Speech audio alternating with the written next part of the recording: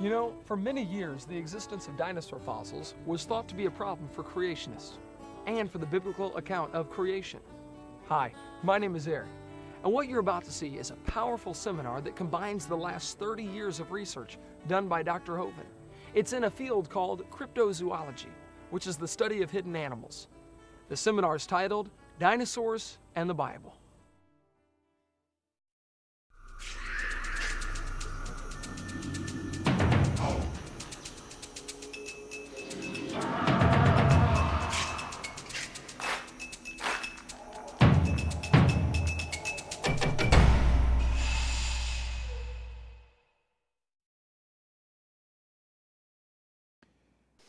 Well, thank you for joining us. It's an honor to be here at Hyles-Anderson College in Indiana. How many have been to one of my seminars before or seen one of the videos before? Okay. And how many never have? And how many do not understand the question so far? Good. Same three as yesterday. Good. Well, my name's Kent Hovind. I taught high school science for 15 years, and now for the last 16 years, I've been an evangelist. I speak about 900 times a year now on the subject of creation, evolution, and dinosaurs. And I take the position that the Bible is literally true and scientifically accurate, and the evolution theory being taught in our schools in violation of the First Amendment is the dumbest and most dangerous religion in the history of planet Earth. No dumber idea ever. Anyway, I live in Pensacola, Florida. I have 3 kids, 1 of each. Got them all married, and the dog died. Praise God, I made it. I'm home free. And so far, 4 grandkids, and that's definitely God's reward for not killing your own kids when you thought about it. So hang in there, it'll be worth it all. All my family lives right around me, and they all work in our ministry. So it's great having kids that love the Lord. And a couple of them are back here at the back table back there, and one running the camera. We have in our backyard in Pensacola, Florida, Dinosaur Adventureland. I like dinosaurs. Our phone number is 479-DINO. Our website is Dr. Dino. Dinosaur Adventureland's phone number is 478-DINO, 3466 for you alphabetically challenged folks. We like dinosaurs. We have thousands and thousands of visitors come. We've had probably close to 1,000 people get saved coming through our Dinosaur Adventureland. Everything we do there has a science lesson and a spiritual lesson. We have a blast using dinosaurs for the glory of God. But you know, for the last 200 years, Christians have been extremely confused about where dinosaurs fit into the Bible. I heard a lady last night, I was witnessing to a lady at the hotel. She said, well, I got a friend that told me dinosaurs never existed. One guy told me, he said, well, the devil put those bones in the ground to fool us. Well, you're going to look like a real idiot when talking to anybody with normal intelligence when you say something like that, okay? Yes, dinosaurs lived, but when did they live? Where do dinosaurs fit into the Bible? Here are 2 of my grandkids playing with one of the dinosaurs at Dinosaur Adventureland. We have a wonderful time.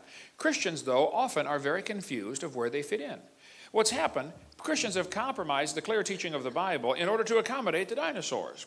That's why they have the gap theory or the day-age theory or progressive creation or theistic evolution. There's no need to do that. I'm going to give you the biblical view of dinosaurs here this morning. Now this guy in National Geographic says, no human being has ever seen a live dinosaur. Now just hold on a minute. Does he know that or does he think that? He thinks that. There is no possible way he could know something like that unless he talked to everybody that ever lived. Do you think he talked to Adam and Eve before he wrote that? Did he talk to you before he wrote that? No, okay. That's just not something you can know. The Bible says, in the beginning, God created the heaven and the earth. It says, in 6 days, the Lord made heaven and earth, the sea, and all that in them is. Well, if he made everything in 6 days, then Adam must have seen dinosaurs. It's just no 2 ways about it. And yesterday, we talked about seminar part 2, what the Garden of Eden was like.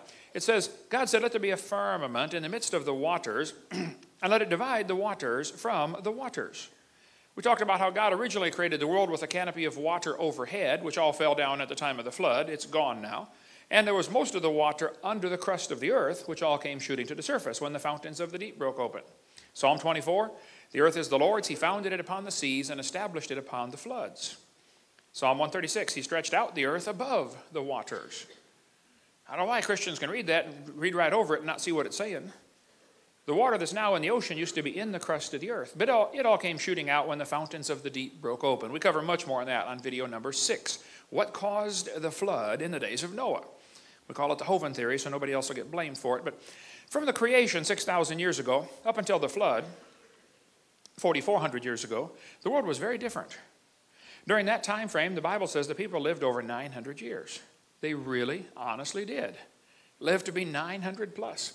It's interesting, many ancient cultures have a legend about what they called the Golden Age. The Babylonians, the Sumerians, the Egyptians all talked about a time when man used to live to be nearly 1,000. Well, that's because it was really true. They really did live to be almost 1,000. And yesterday we covered how reptiles grow all their life. Reptiles never stop growing. So dinosaurs were big lizards that lived with Adam and Eve in the Garden of Eden. They did not live millions of years ago. So the obvious question would be, well, did Noah take dinosaurs on the ark? They asked Billy Graham, were there dinosaurs on Noah's ark? Billy Graham said, no, Noah's ark did not include dinosaurs because they were extinct by the time man got here. Oh, now I praise God for all the good Billy Graham has done, but he is dead wrong about that one. Okay? Dinosaurs on the ark? Well, I hope he kept the woodpeckers in a steel cage of some kind. That'll be important later. People say, dinosaurs on the ark. Now, Hovind, they're kind of big, aren't they? Yeah, the big ones were big, but the little ones were little. See, Noah was 600 years old when he built that boat, okay? He's probably smart enough to figure out, you don't have to bring the biggest ones you can find, okay? You bring 2 babies. Just be sure to get a pink one and a blue one. That'll be important later, okay? There are all kinds of reasons for bringing babies on the ark, okay? You bring babies because they're smaller. Well, duh. You know, the biggest dinosaur egg is smaller than a football. You bring babies because they weigh less, they eat less, they sleep a lot more. They're tougher. You know, kids fall down and bounce and get up and keep running. Adults fall down and break or lay there for a while. Plus, you bring babies because after the flood, they're going to live longer to produce more offspring, and that's the reason you're bringing them. Why on earth would you bring big elephants on the ark? I mean, that would be stupid for multiple reasons, okay? Why would you bring big giraffes? Just bring babies of everything, young ones. God told him to bring 2 of every sort. Not 2 of every species. 2 of every sort. He said, bring them after his kind, after their kind, after his kind, after his kind. I mean, the Bible's, real clear on the topic. You bring the kinds of animals, not the species. And you only have to bring those in whose nostrils was the breath of life, and only those on dry land. Noah did not have to bring any fish on the ark. They had plenty of water outside, okay? He also did not have to bring any bugs on the ark because bugs don't have nostrils. Bugs breathe through their skin, through spiracles. Insects were not required to be on the ark. Insects can survive a flood just fine. Go any place where there's been a flood, after the water goes down, walk out into the mud and tell me the first thing you notice. Bugs by the bazillions, right? Yeah, insects did not have to go on there. Some of them might have been on there, but they didn't have to be. Noah did not take 400 pairs of dogs on the ark. Noah probably never saw a chihuahua in his life. Why did somebody do that to the dog? All that special breeding to create a dog that's 100% useless. Noah probably just had a generic dog like my dog Nicky. We had Nicky for 12 years before I knew what kind of dog it was. A friend of mine came to the house one day and he said, Hovind, you have got a full-blooded Canardly. I said, a what? He said, your dog, look at that, that's a Canardly. I said, it is? He said, well, look at it, man. You can hardly tell what kind of dog it is. Ah, yeah, full-blooded Canardly, yep. Probably the horse and the zebra had a common ancestor, like this Mexican textbook says. And I would agree. The horse and the zebra had a common ancestor, but it looked like a horse, okay? 4-wheel drive, genuine leather upholstery. I mean, all the horse equipment, okay? Skeptics say, how did Noah fit those millions of animals onto the ark? Well, in the first place, he only brought land animals, okay? Secondly, you bring those with nostrils, no bugs. Thirdly, you bring babies. Now, that's just plain old common sense, right? Fourthly, you bring 2 of each kind, not every single variety. And since God made the kinds, and God told Noah how big to build the boat, I bet God had it kind of figured out, about what size to make it, Plus, how many were there? Many experts will tell you there are about 8,000 basic kinds of animals in the world. 8,000 basic kinds of animals. Noah had 2 of each kind. Now 7 of some, I understand. But plenty of room on the ark for that. Some atheists say, well, Adam could never name all those animals in one day. Oh, come on. When I get excited, I can speak 350 words a minute. At 300 words a minute, you can name all the animals in 26 minutes. Dog, cat, elephant, aardvark, hamster. I mean, come on, it's not a big deal. Plus, you got to figure, Adam had an extremely high IQ. I mean, he came straight from the hand of God, fully programmed. He could speak every language in the world. Well, there's only one, okay? I mean, the guy could walk, talk, name all the animals, and get married first day. This guy's super high IQ, okay? No problem naming all the animals in a half hour. Okay, what's next, all right? What else you got for me, God? Plus, how big was the ark? I have atheists that I debate all the time. They'll say, well, Noah could never put all those animals on the ark. I say, really? How many were there? They say, well, we don't know. Oh, well, how big was the boat? Well, we don't know. All we know is he couldn't do it. Oh, I see. Is that the way this works? Okay. It beats what they believe. They believe 18 or 20 billion years ago, there was a big bang where nothing exploded and made everything. And 4.6 billion years ago, the earth cooled down and formed a rocky crust. Yes, the planet Earth cooled and a rocky surface was created. And then as the earth formed, the surface was hot and there were large pools of bubbling lava. This textbook says there was no oxygen on the earth, 0% oxygen, but the rocks absorbed it. So what? I've been trying to figure that one out for 4 years. But anyway, then oceans formed as it rained on the rocks for millions of years. Millions of years of torrential rains created the oceans. And swirling in the waters of the oceans is a bubbling broth of complex chemicals. Progress from a complex chemical soup to a living organism is very slow. Boy, it sure is. It don't even happen. That's how slow it is. Life on Earth may have begun in rocks on the ocean floor. Wow, all came from a rock. The first self-replicating systems must have emerged in this organic soup. So according to their theory, 20 billion years ago there was a big bang. 4.6 billion years ago the earth formed. It was a hot ball of rock. And then it began to rain and rain and rain and rain and rain and rain. And finally the oceans filled in. And in the oceans the first living organisms appeared. So great-great-great-great-great-great-great-great-great-great-great-grandpa was soup. That's the evolution theory. I didn't make it up, but they did. So, you can laugh at them if you like, as far as I'm concerned. But now, I asked me to come speak at this college in Boston one time. This pastor I was going to speak at the church, I said, brother, call some of the colleges and see if you can have a debate. I love to do debates against these guys in front of their own university. Well, he called every college within 100 miles of Boston. There are a lot of them. There's a lot of colleges around Boston. And finally, one college said, no, we don't want him to come have a debate, but he can come speak to our students if our professors can ask him any questions they would like. Because we would like to show our students how dumb you Christians really are. I said, I would be honored to come for that.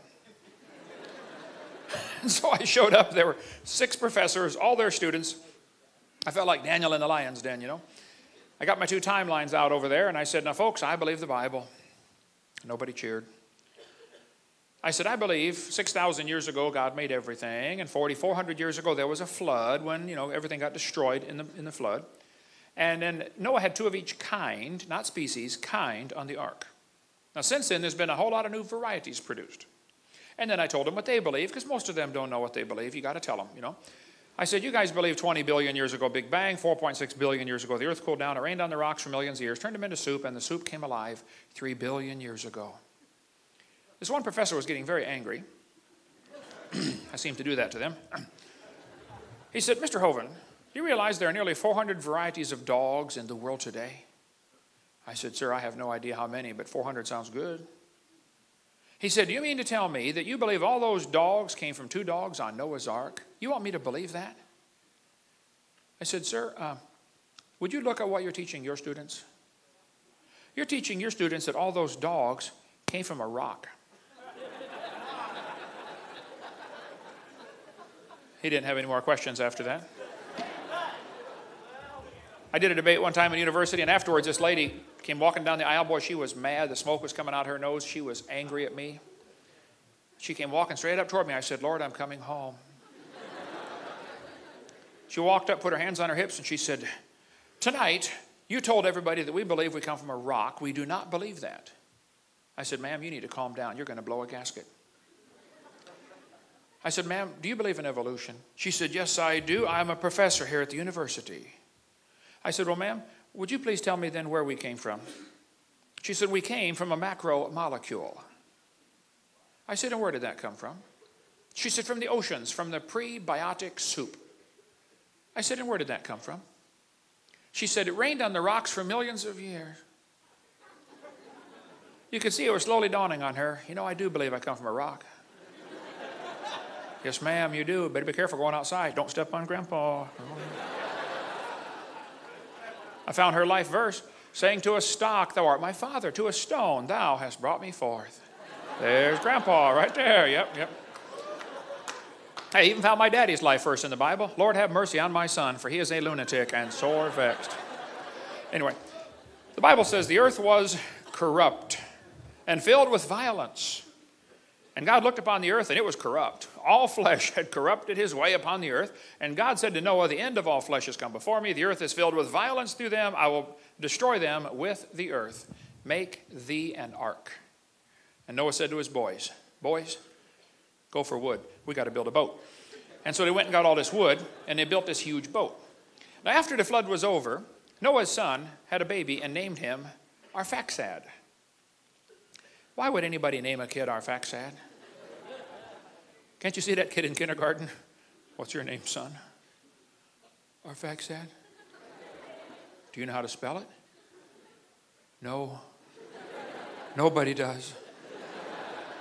But don't you think one day little Arphaxad's getting big enough? He's sitting on Grandpa's lap and he's looking around like kids do. And he says, hey, Grandpa, I have a question.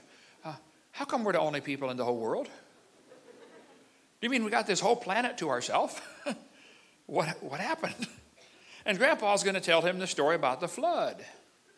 Actually, they're going to talk about that flood for a long time. We're down in Pensacola. We're going to be talking about Hurricane Ivan for a long time. Okay? And that's just one little storm. Can you imagine a worldwide flood? Man, they talk about that for centuries. Actually, Arphaxad's daddy, Shem, Noah's son, lived long enough to tell that story directly to Abraham, Isaac, and Jacob. You'll never catch that reading your Bible, but when you graph it out, it's like, wow, that's unbelievable. Do you know they're still talking about that flood in many cultures around the world? So far, 270 flood legends have been identified in different countries and cultures around the world. The Hawaiians have a legend that says, long after the death of Kunihana, the first man, the world became a wicked, terrible place to live. There was one good man left. His name was Nu'u. He made a great canoe with a house on it and filled it with animals. The waters came up over all the earth and killed all the people. Only Nu'u and his family were saved. One family saved in a boat full of animals. Sounds kind of like the Bible story, doesn't it? The Chinese have a legend called the Hiking Classic. They say that Fuhai is the father of their civilization. Fuhai is probably Noah, okay? The story says, Fuhai, his wife, 3 sons, and 3 daughters escaped a great flood. He and his family were the only people alive on earth. After the great flood, they repopulated the world. Interesting. Now, the Toltec Indians in Mexico have a very interesting story. They said the first world lasted 1,716 years and was destroyed by a flood that covered the highest mountains. One family named Coxcox survived. 1,716 years. Well, the Bible dates add up to 1656 from the creation to the flood. But that's not bad for a legend 4,000 years old. Question, why would there be nearly 300 flood legends? I think it's because there was a flood. That's my theory. Okay. Probably the Atlantis legend, everybody's searching for the lost continent of Atlantis. Probably it's another flood legend. As far as the folks on the boat were concerned, the whole world sank beneath the waves. Actually, they were going up. The world wasn't going down. I think Atlantis is another flood story. Anyway, if you look at the country of Turkey, at the far right-hand side, you will see a mountain called Mount Ararat. It is 12 miles from the Russian border. Very politically unstable region. On a Turkish map, it's called Noah Ungamshi, which means Noah's big boat. That's the name of the region. They've got signs, you drive right up to it. Noah's big boat, this way, 5 kilometers. The Bible says the ark rested in the 7th month. Now that's interesting. Noah did not get out till the 13th month. Why would he stay in there for 5.5 extra months after the ark rested? Well, we cover all the reasons why on video number 6, the Hovind theory. But the Bible says it rested in the 7th month upon the mountains of Ararat. Mountains, plural. The Bible does not say the ark landed on Mount Ararat. Read it carefully. It does not say that. It says it landed in the mountains of Ararat. Actually, there are 4 theories about what happened to Noah's ark. Okay? One theory says they took it apart and used the lumber for buildings. Second theory says it rotted. The third theory says it's still on the mountain. And the fourth theory says it's in the valley. And the guys who think it's on the mountain go over there every couple of years on a big expedition. They climb the mountain. They all come back and say, you know, we almost found it. I'm not sure how you can know you almost found something, but anyway, that's what they say. And maybe it's there. I don't know. It doesn't matter to me at all, okay? But other folks think, hey, guys, it's not even on that mountain. It's down in the valley 17 miles away. And they think that is Noah's Ark right there, that boat-shaped object, kind of a teardrop shape. In 1960, this was discovered by a high-altitude surveillance plane. In 1978, there was an earthquake, and either it lifted up or the ground dropped down. I don't know. The result's the same. It is now sticking up out of the ground about 18, 20 feet. Ron Wyatt died in 99. He was a good friend of mine. He and many others have spent years studying this thing, but they think it's Noah's Ark. And like I said, honestly, I don't know and I don't care. It doesn't matter to me where it is. And some Christians and creationists get all upset with anybody that mentions there might be another theory besides theirs. Look, my approach to any subject is if there's more than one option, tell everybody all the options and say, here's the various theories on this. Here's why I believe this one, but hey, go ahead and research yourself. I think you ought to look at all the options. Richard Reeves took over for Ron. There he is in front of his model of Noah's Ark that he built. But according to them, the ark has collapsed.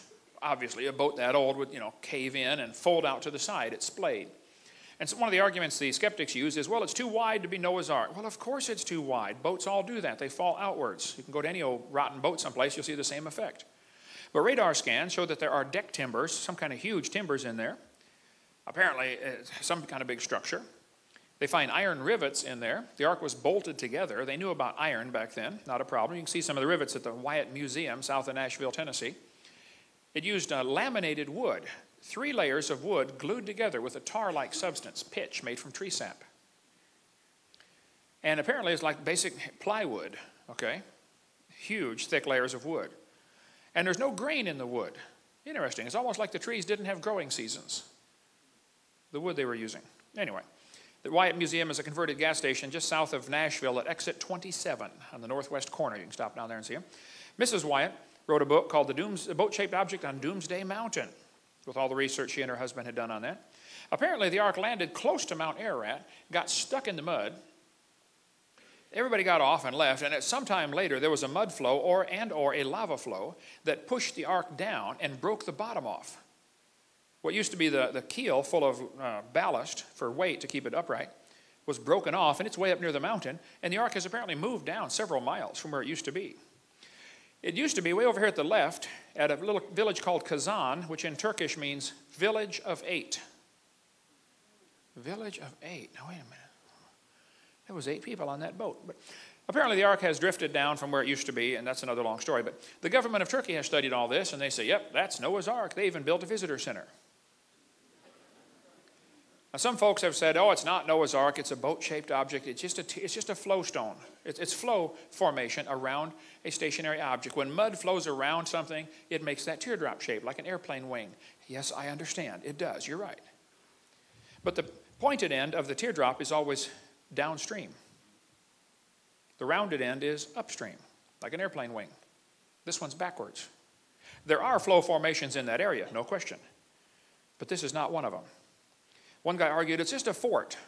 Who would build a fort under a hill? Duh.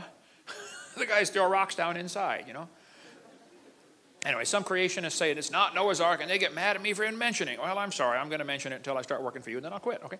But the Bible says the ark will be 300 cubits long. Now, a cubit is elbow to fingertip. I'm 6'1". My cubit is 21 inches. The average standard Egyptian cubit was 20.65, just a hair shorter than mine. That boat-shaped object is 515 feet long, which is 300 Egyptian cubits. So that doesn't prove it's the ark, but it is interesting. It is the right size, okay? It's about 2/3 the size of the Titanic, about 2 football fields long. Pretty good-sized boat. In that region, near the village of Kazan, they found 12 giant rocks that weigh 9,000 pounds. These rocks appear at Kazan, 9,000-pound rock, and they have holes in the top. Apparently, this rock was to be held over the side of the boat to be what's called an anchor stone or a drogue stone. And the hole in the top of the rock is curved. I have drilled a lot of holes in my life. I've done a lot of building construction. I don't know how you would drill a curved hole through a rock. There they are. When the Sea of Galilee dried up quite a bit here 10 years ago, it exposed all kinds of beach that had never been exposed in centuries. And all around there, they found hundreds of small rocks with holes in them. It's a common practice in stormy areas like that to put rocks around the side of the boat to keep the boat stabilized. Give it some weight. If it gets windy, you drop them down into the water, and you now have a sea anchor all the way around the boat. But anyway, there are a lot of folks who think these rocks were actually drogue stones or sea anchors for Noah's Ark. What this would do, this would make the boat stable during stormy weather. It's almost like your anchor to the water, if you can imagine that. And if it really gets windy, the rocks are going to drag behind you, and now you're always perpendicular to the waves. You can't capsize. One atheist wrote me a letter, and he said, Hovind, I heard your seminar about Noah's Ark having big rocks hanging over the side. You are so stupid. Don't you know if he had rocks hanging all over the boat, it would slow him down?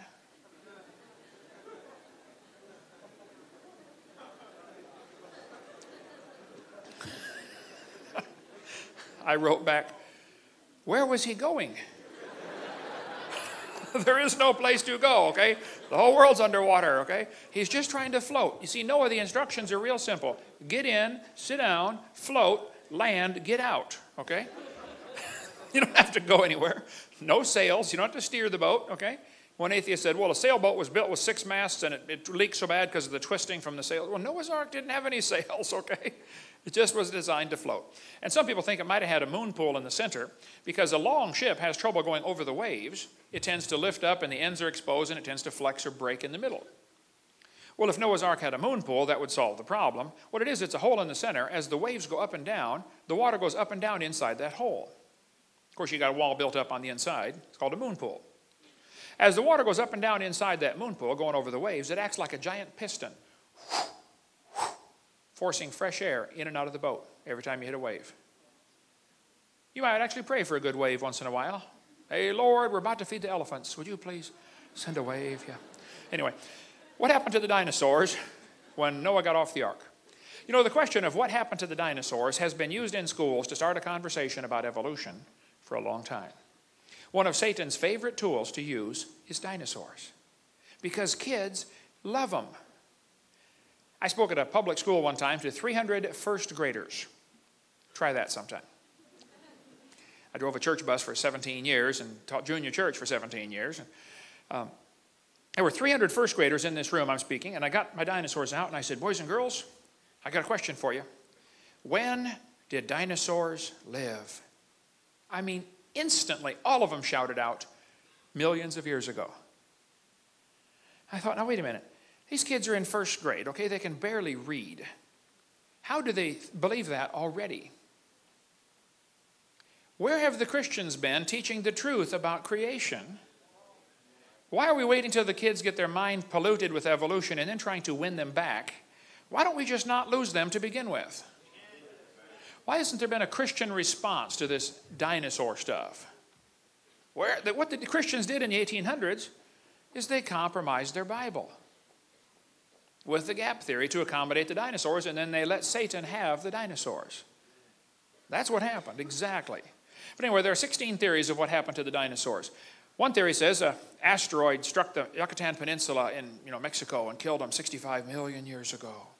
A scientist here in Indiana said the dinosaurs killed themselves off with their own flatulence.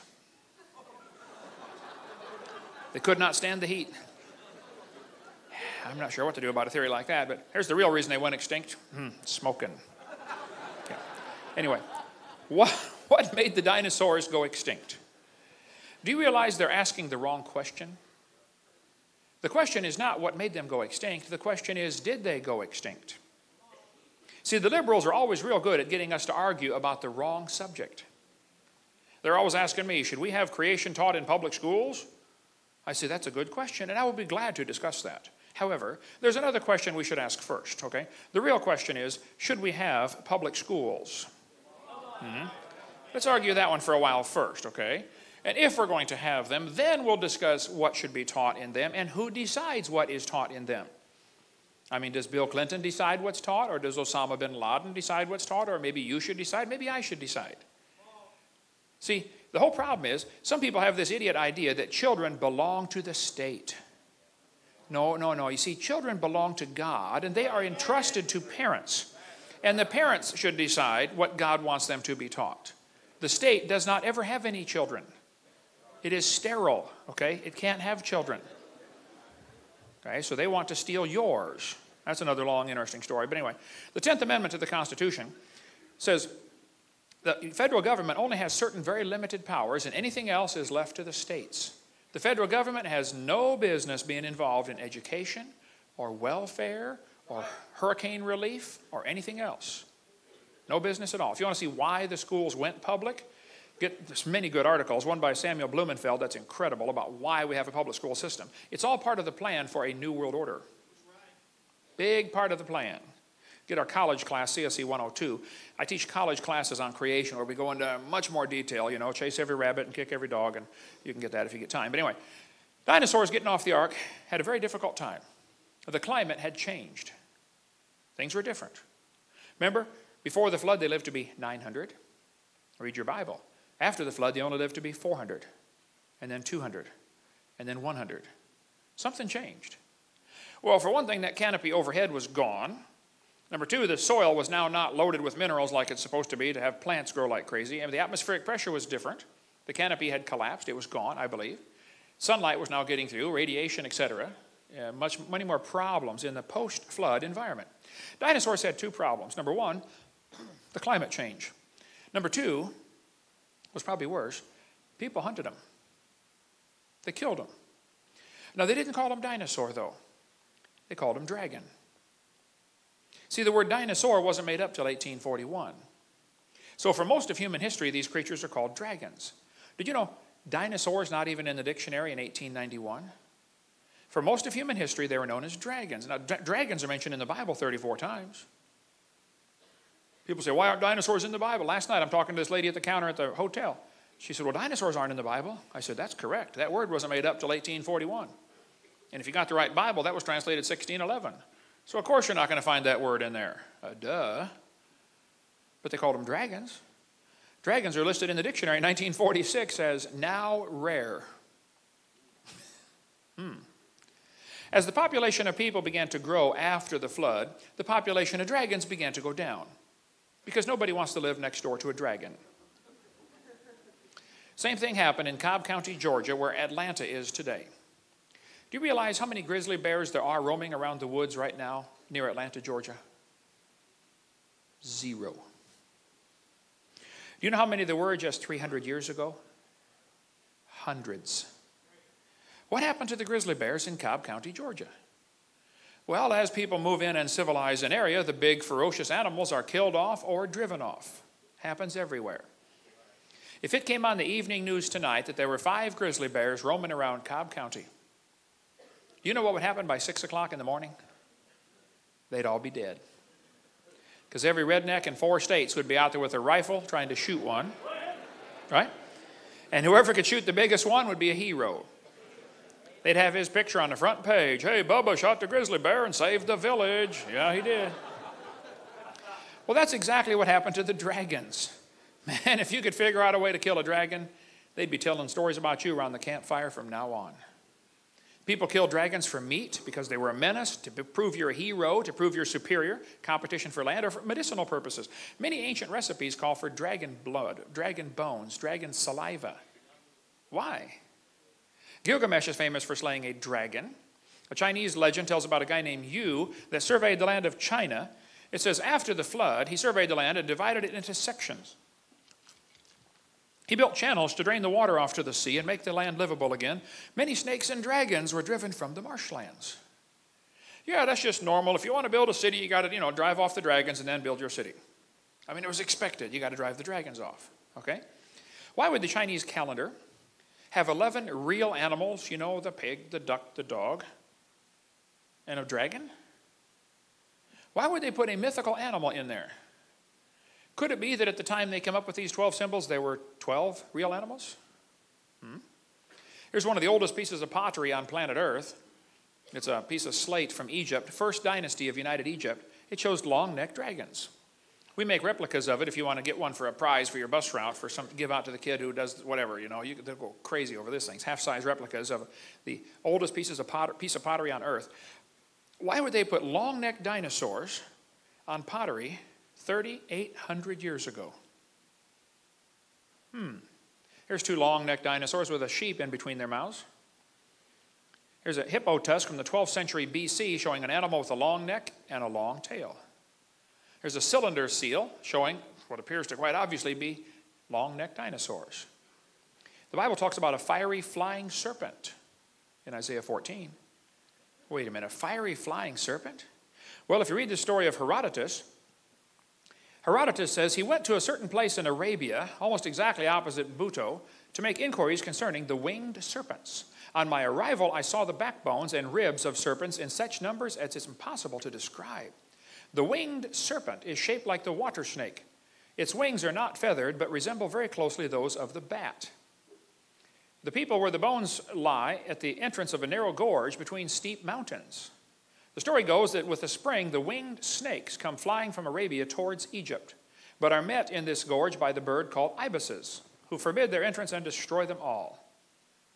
The book of Josephus talks about the fiery flying serpent that Moses had to kill when he came to the land of Ethiopia. And he ended up marrying the princess of the Ethiopians, and which is why his sister got mad at him later for marrying an Ethiopian. Not because she was black necessarily, but because of how this all happened. You read the story in Josephus' book. Anyway, in the Anglo-Saxon Chronicle, it talks about in 793 AD, about the fiery dragons flying across the firmament. The Babylonian god Marduk is shown pictured on a fire-breathing dragon. You say, Brother Hovind, now you don't believe in fire-breathing dragons, do you? Yeah, I believe there were some. We cover all that in our videotape about Leviathan, but Job chapter 41 talks about Leviathan. It says, out of his mouth go burning lamps and sparks of fire leap out. Out of his nostrils go a smoke. You know, I've seen deacons do that at Southern Baptist churches. Okay, so that's no big deal. But his breath kindleth coals, and a flame goeth out of his mouth. Now, wait. Was there really a fire-breathing dragon? Well, you better watch the Leviathan video about the fire-breathing dragon. But if you get a Catholic Bible, you find the book of Daniel has 2 extra chapters in it. It's part of the Apocrypha books, okay? Daniel 13 and 14. Very interesting reading, definitely not Scripture, okay? But in Daniel 14, it says, there was a great dragon in the place, and the Babylonians worshipped him. And the king said to Daniel, behold, thou canst not say now that this is not a living God. Adore him, therefore. And Daniel said, I adore the Lord my God, for he is the living God, but that is no living God. But give me leave, that's permission, you military guys know about leave, okay? And I will kill this dragon without sword or club. And the king said, I give thee leave. Then Daniel took pitch and fat and hair, and boiled them together and made lumps, and put them into the dragon's mouth, and the dragon burst asunder. What a strange story. Let me give you the Hovind translation, okay? The Bible tells us that Daniel was a man who understood science. Those are the kind that Nebuchadnezzar took away at that time, okay? And Daniel would have known full well that pitch is made from tree sap, and it's very sticky. Fat is salty tasting, and almost all animals like things that are salty tasting, and hair won't digest. So he made little lumps of pitch, fat, and hair, tossed them in. The dragon loved them, swallowed them, couldn't digest them. And they plugged up his intestinal tract. And these were the days before Roto-Rooter, and so he burst asunder. You figure it out, okay? Anyway, Saddam Hussein has quite an ego problem. He thinks he is Nebuchadnezzar reincarnated. George Bush always called him Saddam Hussein. I wondered, why does he call him Saddam? His name is Saddam. Well, Saddam means prince. Saddam means horse's rear end. So he called him Saddam Hussein. Anyway, Saddam issued currency with his picture in front of Nebuchadnezzar. Saddam spent a fortune rebuilding the ancient city of Babylon. But you know, ancient Babylon was discovered, buried in the dry sand over there. The bricks were just nearly perfectly preserved by the dry sand. So they excavated ancient Babylon and rebuilt it. Babylon was totally rebuilt in the last 20 or 30 years, I believe. Saddam put a brick about every 10 feet around the wall that says, I am Saddam Hussein. I have rebuilt Babylon the Great. I am the grandson of Nebuchadnezzar. But on that wall, they found carvings of lions and carvings of dragons. Now, I can understand why they'd put a lion on there. I mean, we know about lions, but why would they put carvings of dragons on a brick wall 2,600 years ago? Maybe because they knew about dragons. They're still there. You can go see them. A friend of mine was there, a soldier. He said, yep, they're still here. Dragons still on the wall from 2,600 years ago. Ishtar Gate is covered in them. Lions and dragons. Now, we made a model of it for Dinosaur Adventureland. If you want to come to Pensacola, that's a little closer than Iraq for most of you. But Alexander the Great said his soldiers were scared by dragons when they conquered part of India in 300 BC. This Roman mosaic shows two long-necked dragons fighting or kissing. Now, that would be necking. Wow. Anyway, how did the Romans know about dragons in 200 AD? St. George is famous for slaying a dragon in 275 AD. Beowulf slew 2 dragons, and the third one killed him. You should try to read the Beowulf story in Old English. Good luck. That's English. 1,500 years ago, that was English. I can only read one word on the page. It says, duh. But anyway, when they translate the story to modern English, the story tells us Beowulf killed Grendel the dragon by pulling off one of its arms, and the creature bled to death. Pulled off his arm. Well, they found a Babylonian cylinder seal showing a guy pulling the arm off a dragon. Interesting. Get the book After the Flood if you want a whole lot more on dragons living with man. But there's a city in France that's famous because a dragon came up out of the water, and a guy killed it and cut the head off and stuck it over the corner of the building. The head of the dragon was mounted on his building. They called it the gargoyle. How many have ever heard of the gargoyle? They still do that today. You can buy these ugly little critters, you put them on your building or whatever over your door. Well, the word gargoyle means throat. We get our word gargle, gurgle, regurgitate, gorge, and glutton from that word. It has to do with the throat.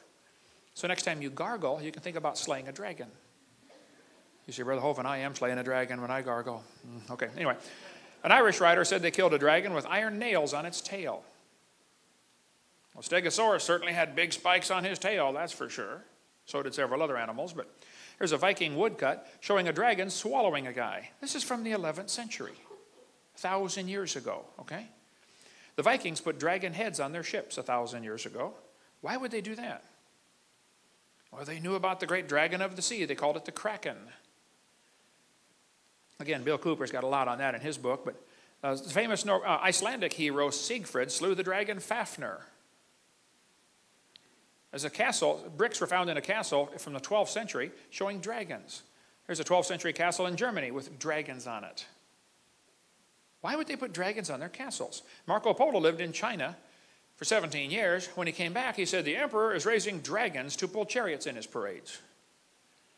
Why would he say that? Oh, probably because the emperor was raising dragons to pull chariots in his parades. That's my theory. Yeah, okay. In 1611, they appointed the post of royal dragon feeder. Why do you need a royal dragon feeder? Let me guess, to feed the dragon. Yeah, right, okay. There's a 13th century castle with dragons on it. There's a grave from the 15th century showing, and carved in brass, 2 long-necked dinosaurs. 16th century castle has dragons on it. We've got 7 coins in our museum on loan. They're silver dollars from 1500s to 1600s, real silver dollars. All of them show somebody slaying a dragon. It was common 400 years ago. Everybody knew about slaying dragons. Of course, you got to slay the dragon. You know, that's just standard procedure. Save the dragon, rescue the princess, or whatever. I don't know. But here's a Russian medallion showing a guy killing a dragon. Bulgarian postage stamp has somebody killing a dragon. The crest of Lithuania shows somebody killing a dragon. A city in France was renamed Nerluk to honor the man who slew the dragon. Indians carved dinosaurs on the walls of the Grand Canyon. Why would they put dinosaurs on the walls of Grand Canyon? Maybe because they hunted dinosaurs around there. In 1925, some guys took a raft trip down one of the canyons out west, and they wrote a report. They saw one of these dinosaurs, and they said the fact that some prehistoric man made a pictograph of a dinosaur on the walls of this canyon upsets completely all of our theories. Oh, they upset his theories. Oh, no. He said about a year ago, a photograph of a dinosaur was shown to a scientist of national repute who was then specializing in dinosaurs. He said, it's not a dinosaur, it's impossible, because we know dinosaurs were extinct 12 million years before man appeared on Earth. Oh, hold on just a minute, okay? First place, it's not possible for you to know what happened 12 million years ago, okay? So let's just get that straight first up, okay? Secondly, notice he said 12 million. Now today the kids are taught dinosaurs died 65 million years ago, aren't they? 65 million years ago? It's interesting to see the inflation of the age of the earth. See, in 1770, they said the earth was 70,000 years old. By 1902, it was 2 billion years old. In 1969, it was 3.5 billion years old. Today, it's 4.6. Did you know the earth is getting older at the rate of 21 million years per year? That's 40 years per minute. Okay, it's aging rapidly, folks. Anyway, if you go to Blanding, Utah, you'll see carvings of dinosaurs on the cliff there. Apparently, they knew about dinosaurs in Utah. The Indians knew about them. They killed them, apparently. This is a cave painting in Australia showing a guy running away from what appears to be a dinosaur. I can't pronounce the name of this place in Canada, Mishapa something or other here, but it looks like these Indians have painted something on the cliff there that appears to be like a dinosaur with a dermal frill ridged on its back. This is a painting from Australia. These guys are all dancing around what quite obviously looks like a dinosaur. Apparently they're upset because it ate their friend. Okay, there's the friend inside. You know, give him back, please, right now. Anyway, this guy says nobody's ever seen a dinosaur. Well, why did they put them on their cave paintings? Why did they put them on ancient pottery? Why do we see so many legends of dragons if nobody's ever seen one? Down in Peru, they've got the driest desert in the world. It's only rained twice in 400 years, is my understanding. When the Spanish came across there in 1500s, they found white lines on the desert. They were obviously man-made. Somebody piled up the rocks. There's a pile of white rocks that goes sometimes for miles, straight as an arrow. These today are called the Nazca lines. How many of you have ever heard of the Nazca images? They got all these images down there and down in Peru. You can study that if you'd like. But strange, these images are interesting.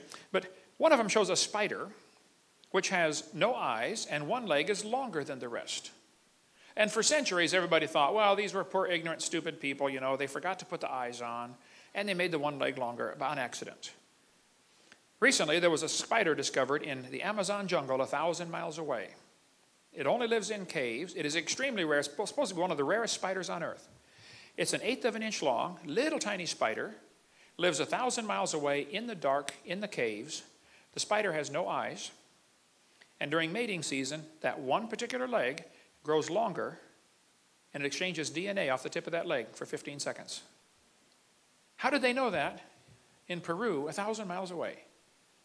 Maybe they weren't so stupid after all. Anyway, in 1535, the Spanish conquistadors came through that area, and they found stones with strange animals on them. They sent some back to the King of Spain and said, what on earth are these animals carved on these rocks? The king said, I have no clue. Today they're called the Ica burial stones from Ica, Peru. Dennis Swift is probably the world's expert on those. He's one of my good friends from Portland, Oregon. He did a great session at our boot camp in 2005, our creation boot camp we have in Pensacola, Florida. And we've got his DVDs about him speaking on the Ica stones. It's incredible. You can still get those on our website. But these stones show dinosaurs on them. The Nazca burial stones from about the time of Christ, plus or minus a few hundred years. Some of them show brain surgery.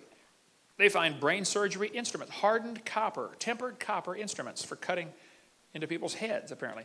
Some of them show heart surgery, limb reattachment, steam engine. One of them showed what looks like a steam engine. Strange things are found on these Ica stones in Peru, but quite a few of them, over 500, I believe, show dinosaurs. Why would they have dinosaurs and humans on the same stones? Well, because people lived with dinosaurs. Anyway, there's plenty on that. Here's one from our museum. Shows a dinosaur holding a guy by the head. This one we've got shows what appears to be a guy cutting the head off the dragon because the dragon killed his friend. You can see the friend's body is inside, but his head's missing. So his buddy's just doing what the Bible says. You know, vengeance is fine, saith the Lord. Or something like that. But this guy's jabbing one through the throat with a spear. This one's hard to see, but he's shoving the spear down the dragon's throat. This one, the dragon's got the guy by the arm, and apparently his spirit is leaving. He's flying off into heaven, or wherever they go when they die in their culture, you know. This guy's got the knife stuck in the dragon's head, and the dragon's biting the guy. We've got 8 of these stones in Pensacola, Florida. It's the largest collection in America, I believe, at $1,500 each. You know, not too many people have these things, but Some of them show circles on the side. Now that's kind of interesting. Why would they put circles on the side of the dinosaurs? Well, nobody ever found dinosaur skin until about 20 years ago, when fossilized dinosaur skin was found. It's very interesting. The dinosaur skin has circle patterns on it. They had to see a live one to know to put that on the stones, because you couldn't tell that from the bones. We got some dinosaur skin in our museum in Pensacola. Recently, they just found unfossilized soft dinosaur tissue. Soft dinosaur tissue? So now the brilliant scientists are trying to figure out, how could tissue stay soft for 70 million years? The thought will never cross their brain to question that maybe it's not 70 million years old. I mean, that thought will never enter their head, okay? This guy's cutting the head off a dragon. There's a guy riding one. We got a ton of information on dinosaurs living with man. Sometimes they're in friendly gestures, like this one's petting him. He's got his head laying on his shoulder, okay? Pottery was found with dinosaurs on it. A mummy was found in a tomb wrapped in a blanket, and all around the blanket were dinosaurs. Why would they put dinosaurs on their blankets? Why would they put them on their pottery? Why would they carve them on cliff walls? Why would they put them on their waistbands? In Acámbaro, Mexico, 56,000 ceramic figurines of dinosaurs were found. They knew about them in central Mexico. They have always lived with man. They did not live millions of years ago. But everybody today is saying dinosaurs lived millions of years ago. Nobody's ever seen one. Yeah, I think they have, okay. An Italian peasant killed a dragon that was bothering his cows. They had it stuffed and mounted for a museum display in 1572. By the way, you know why so many Italians are named Tony? Years ago, they were shipping them to America, and they stamped on their forehead, "To New York." Just a little bit of trivia there. But the Sutton artifact appears to show what it looks like a pterodactyl with its wings folded up. This lady sent me this picture of the dragon found in Utah. Said, "Brother Hovind, looks like a dinosaur to me, carved on the cliff up here." Roman artifacts were found in Tucson, Arizona. By the way, the Romans came across the ocean way before Columbus did. Columbus was not the first white man across the ocean. There was trade back and forth for centuries until the Catholic Church kind of had the Dark Ages come in and shut down knowledge and information. But Brendan the Navigator came across in 500 AD. Roman coins, or Hebrew coins, were found in Ohio in a burial mound. There was trade back and forth at the time of Christ across the ocean. But in a Las Lunas Decalogue stone here found in New Mexico, there's an 80-ton stone showing the 10 Commandments in Byzantine, which was only used about 500 AD, is my understanding. Somebody came across, tried to evangelize America, made it as far as New Mexico, 1,500 years ago. But one of these Roman swords shows what quite obviously appears to be a dinosaur on it. How on earth could they get dinosaurs on their swords at the time of the Roman Empire? During the age of sailing ships, there are thousands of legends of people sighting sea monsters. Well, if you're in a sailboat, it's kind of quiet going through the water, okay? Today with a diesel engine, they can hear you coming 50 miles away underwater. Of course, you're not going to see one, all right? But there are legends all over of dragons living with man. I think we've really been lied to. We could spend a long time on dragon legends. I read prolifically on that topic about dragon sightings down through history. Just get our video number 3 if you want more on dragon legends. Did you know there are actually stories of giant octopus living in the ocean? I mean, like really, really, really big octopus. One octopus washed up on the beach in Florida. It was 200 feet across and weighed 5 tons. That's a big octopus. A whale was killed near Seattle. Inside the whale's stomach was one arm to an octopus that was 150 feet long. Whales love to eat octopus. And if a whale eats too much octopus, he'll get sick and puke it back up. And if you ever see a piece of puked up octopus floating around in the ocean, be sure to grab it. It's worth a fortune. Does anybody know what they make out of puked up octopus? Perfume. That is correct. That explains a few things, doesn't it, fellas? Hey, dear, you smell like a puked up octopus. Mm-hmm. Yeah, and you can sleep on the couch for a month, too. Yeah. There are giant squids found out there in the ocean. I mean, really big squids. We could spend a long time about that one. A giant squid washed up on the beach in New Zealand. They said it was a baby. Full grown, it would have been 150 feet long. People say, no, wait, Hovind, if there are dinosaurs mentioned all through history, are dinosaurs mentioned in the Bible? Oh, yeah. Dinosaurs in the Bible? Yeah, we're going to cover that in the next session. Dinosaurs not only mentioned in the Bible, some dinosaurs might still be alive. We'll cover that in a minute. Okay, let's take up where we left off about dinosaurs in the Bible. People say, come on now, dinosaurs aren't in the Bible. Well, of course the word's not in there. They didn't make up the word till 1841. The word computer's not in there either, but there really are computers, okay? But yes, dinosaurs are mentioned in the Bible. You say, I didn't see them in there. Well, you need to read carefully, okay? If you get the book of Job, the book of Job has 42 chapters. Just about dead center in the Bible, just before Psalms. You find a very fascinating book. In Job chapter 1, it says, Job was a perfect man. He feared God and hated evil. By the way, that's good advice, okay? And Job had 7 sons and 3 daughters. And Job had thousands of sheep and camels and oxen and asses. The guy was rich, really rich. Job was probably written after the flood, but before the law was given in the days of Moses. Before the flood, they lived to be 900. After the flood, they lived to be 400. See, Job lived long enough to have 10 kids, all grown, out of the house. They all died. He had 10 more kids and saw his great-great-grandchildren from his second family. So you got to be living a long time to accomplish those things, okay? So those are the reasons why most people think the book of Job was written after the flood, during the time when they were still living to be, 400. Anyway, one day the messenger came to Job and said, Job, I got some bad news. The oxen and asses were stolen, and your servants got killed. And the sheep got burned up. Oh, and by the way, Job, the camels got stolen too. Stock market crash. Get it? Stock? Never mind. Okay. No. Another messenger came and said, Job, your kids all died. All 10 of your kids are dead. Job's having a bad day. And then Job said, the Lord gave, the Lord hath taken away. Blessed be the name of the Lord. Man, what kind of guy is this anyway? Hey, do you do that when bad things happen to you? Huh. Then Satan gave him boils from the top of his head to the bottom of his feet. And a boil is like the world's worst zit, and Job was covered in them. And his wife turned against him. You know, a man can handle just about any tragedy in life, but that's the toughest one right there. There's a verse you probably never heard preached on ever. Ephesians chapter 5 talks about, husbands, love your wives, and wives, submit yourself to your husband. You've probably heard that part preached on. I bet you never heard this part. Let the wife see that she reverence her husband. Treat him like a god. Offer him burnt sacrifices 3 times a day, okay? Amen. All right.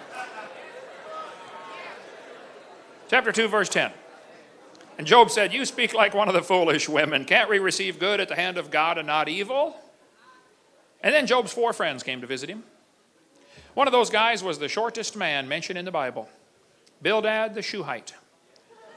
That's pretty short, okay? But these 4 guys came and they talked to Job for 35 chapters. Most of the book of Job is these guys explaining to Job why everything went wrong. They had to be Baptists the way I got it figured. They said, Job, you must have sinned. Eliphaz said, whoever perished being innocent? Job, the reason bad things are happening to you is because you sinned. Now, folks, that is the wisdom of the world, okay? That is not true. See, if something bad happens to somebody, you don't know why it happened. You should love them, pray for them, encourage them, and shut up. Don't go to the hospital when they get their gallstones out and say, hey, brother, these aren't gallstones. These are tithes and offerings. God's getting them out of you one way or another. Don't do that, okay? Let God take care of why everything went wrong. He can handle them just fine, all right? So Job is sitting there scraping the pus out of the boils by the graves of his 10 dead kids thinking, God, would you please answer me? Why did this happen to me? Folks, you don't have to live on this planet very long before you're going to be asking that question. God, why did you do this to me? Now, I don't want to drag skeletons out of anybody's closets, okay? But maybe you've had tragedy in your life. I know a little bit of what I'm talking about. I've got 3 kids here and 3 in heaven already, okay? Yes, tragedy comes to good people trying to do right. It happens, all right? But if something bad happens, what's your response? Job said, I wish the Lord would answer me. See, Job didn't know about Romans 8:28. God said, we know all things work together for good. To them that love God, to them that are the called according to his purpose. Now this verse does not say everything that happens is good. It doesn't say that. It says it'll work together for good. I'll show you. Has anybody ever been hungry? You ever been hungry before? Suppose you come to my house, you knock on the door, say, hey, Hovind, I'm hungry. I'll say, come on in, man. I'm going to give you a cup of flour. That don't sound too good. I got it. How about a spoonful of salt? Now, that'll fill you up. That ain't going to help. I got it. How about a spoonful of baking soda? Now, that will wake you up in the morning. Now, you're probably getting kind of dry by now, so let's pour down a half a cup of Crisco. And chase it down with a cup of buttermilk. You say, Brother Hovind, that would taste terrible. How about if we mix them all together and make biscuits? Did you know the individual ingredients for biscuits taste lousy, but they work together for biscuits? And did you know everything that happens to you might not be good, but it'll work together for good if you love God and you're called according to His purpose? See, the Christian life is so simple. Keep your heart right with God. That's it. Now, that'll be tough to do because the heart is deceitful above all things and desperately wicked. But Job is sitting there scraping the pus out of the boil saying, God, would you please answer me? And in chapter 38, the Lord answered Job out of a whirlwind. You know, if a tornado starts talking to me, I'm going to pay attention. And the Lord said, who is this that darkeneth counsel by words without knowledge? Hey, Job, your 4 friends did not know what they were talking about. And by the way, be very careful about getting any Bible doctrine from the book of Job, okay? It's true that the guys said it, but what they said was not true.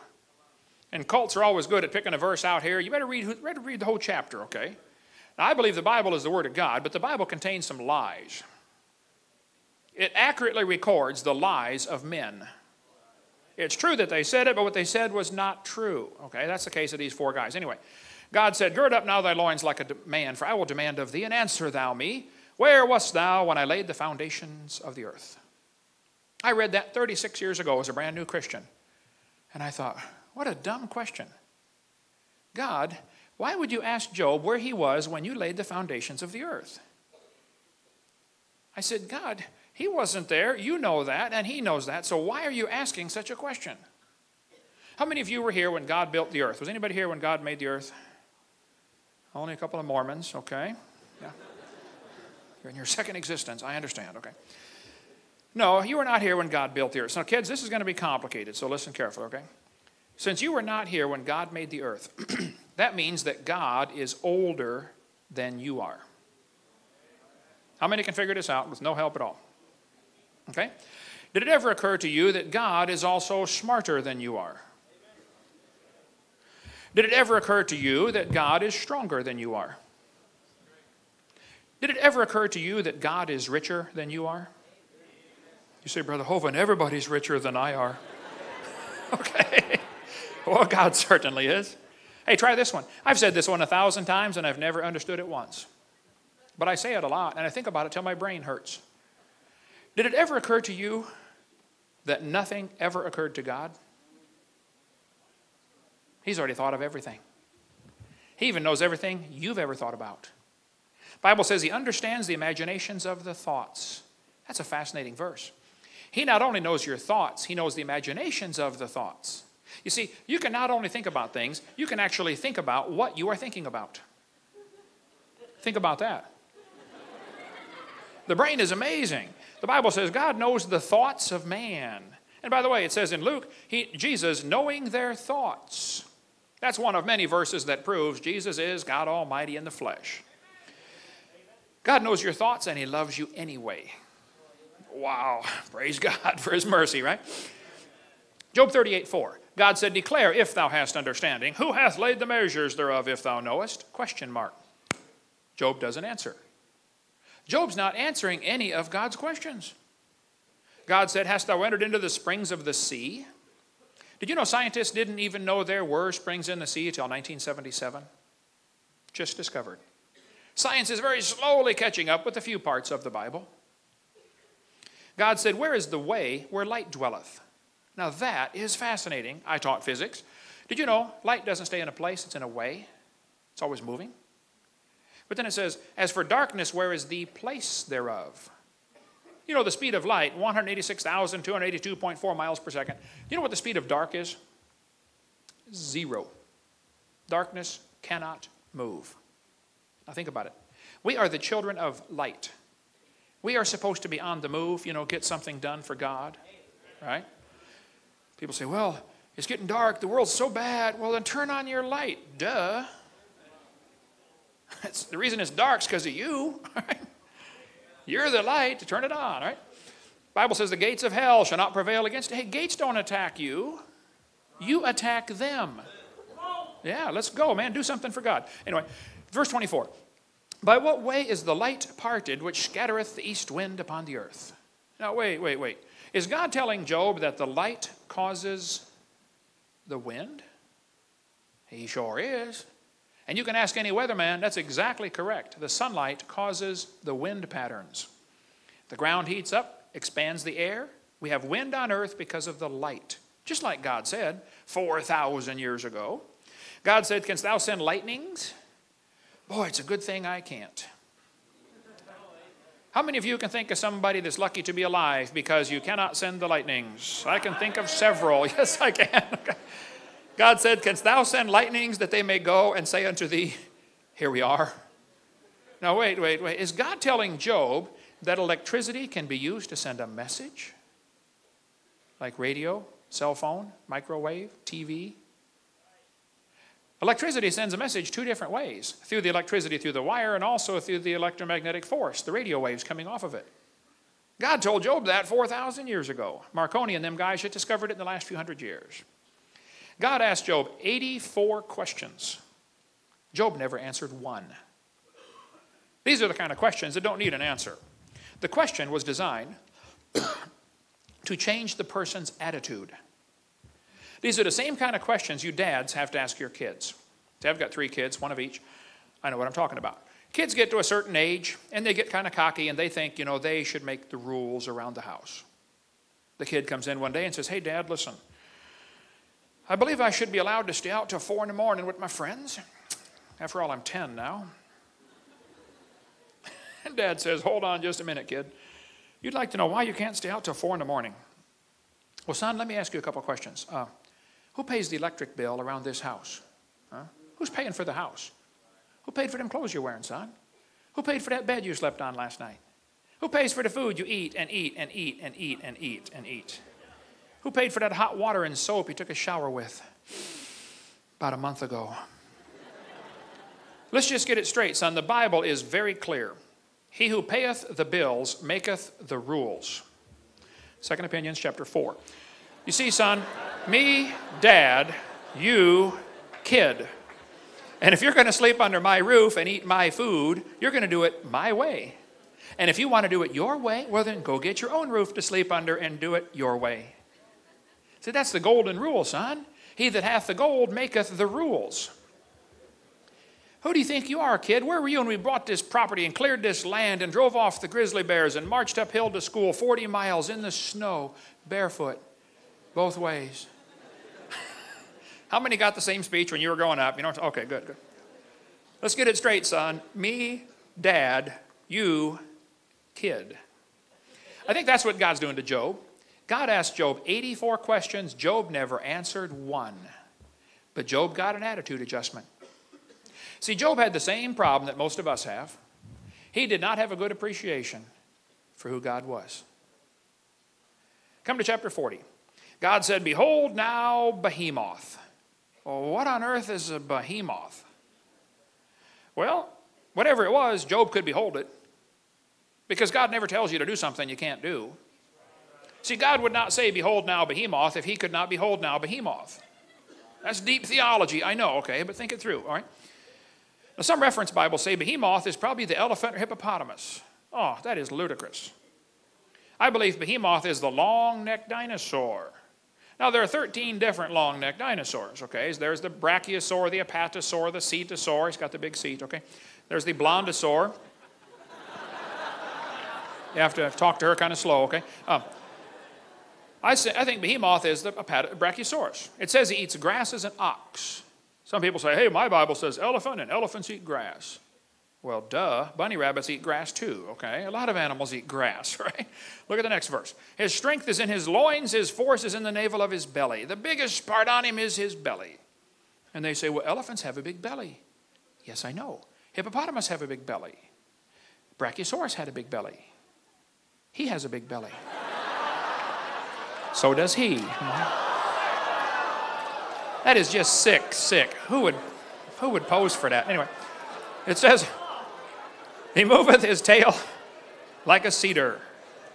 Now hold on a minute. His tail is like a cedar tree. Have you ever seen an elephant's tail? I mean, would that remind you of a cedar tree? Or a hippo tail? Not like a cedar tree.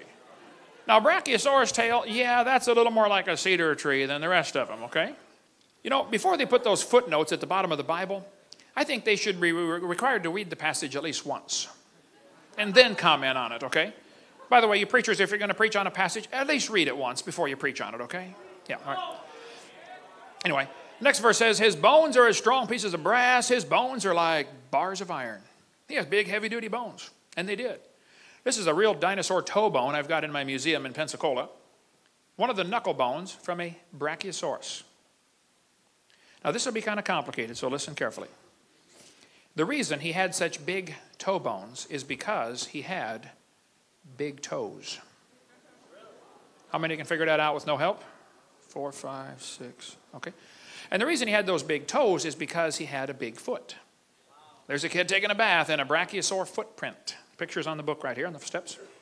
And the reason he had that big foot is because he had a big leg to hold up. His front leg is 20 feet tall. The biggest dinosaur found so far is 60 feet to the top of the head, found in Oklahoma. They say it's going to take them 20 years to dig all the bones out of the ground because it is a government project. They say when it was alive, it probably weighed 100 tons. Now, 100 tons is equal to 14 school buses put together. That means if he was to come by and step on you, you would be deeply impressed by him. You would be road pizza. Mm-hmm. By the way, speaking of government projects, I got to share with you my new invention that's going to make me the richest man on planet Earth. I'm going to save so much money for the highway department, construction crews, utility companies, and the military. Oh, and all I want is 10% of the savings, and I'll be the richest man on planet Earth.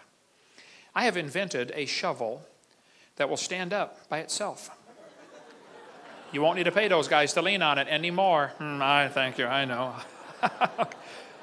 Next verse says, he's the chief of the ways of God.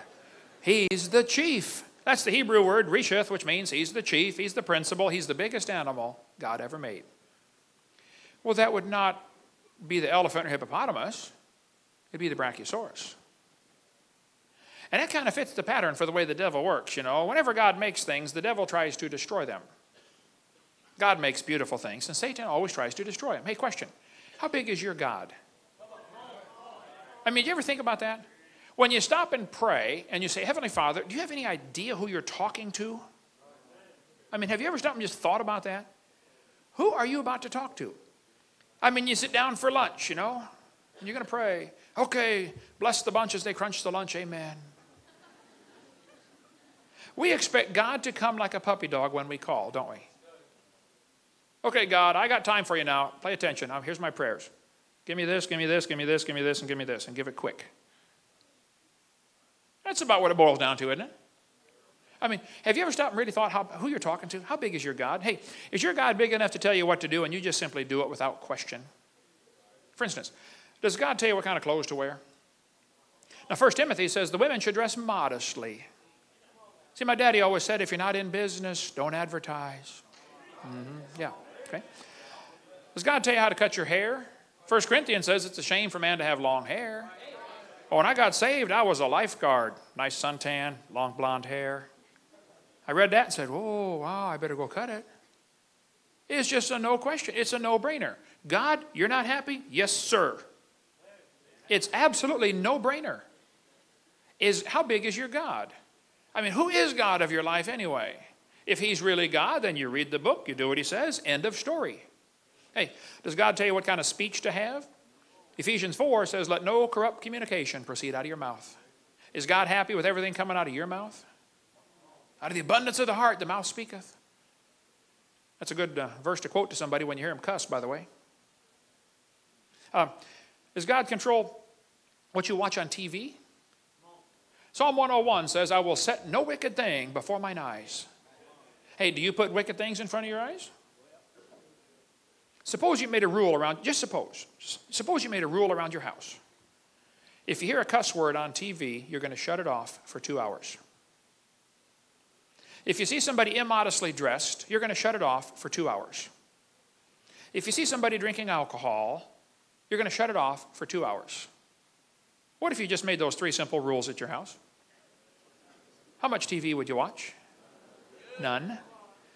So you might as well sell it and give that $30 a month for the cable bill to a missionary, and we could win the whole world to Christ, couldn't we?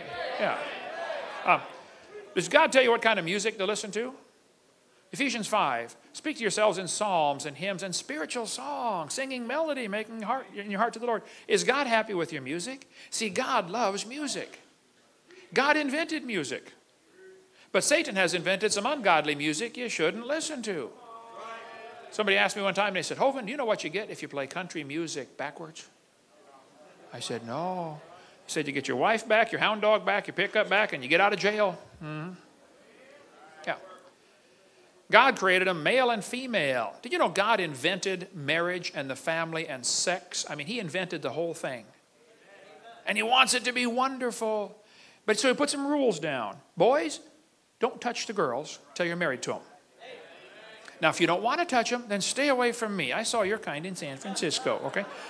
But God put the rules down. He put the rules down because he wants the best. He said the adulteress will hunt for the precious life. God doesn't want you hunting for a precious life. He wants you to have a precious life. Hey, do you know why these Hollywood folks have to get married again every 6 months? Or Britney Spears, 55 hours. Jennifer Lopez, 7 months. Brandy Norwood, less than 2 years, less than 6 months.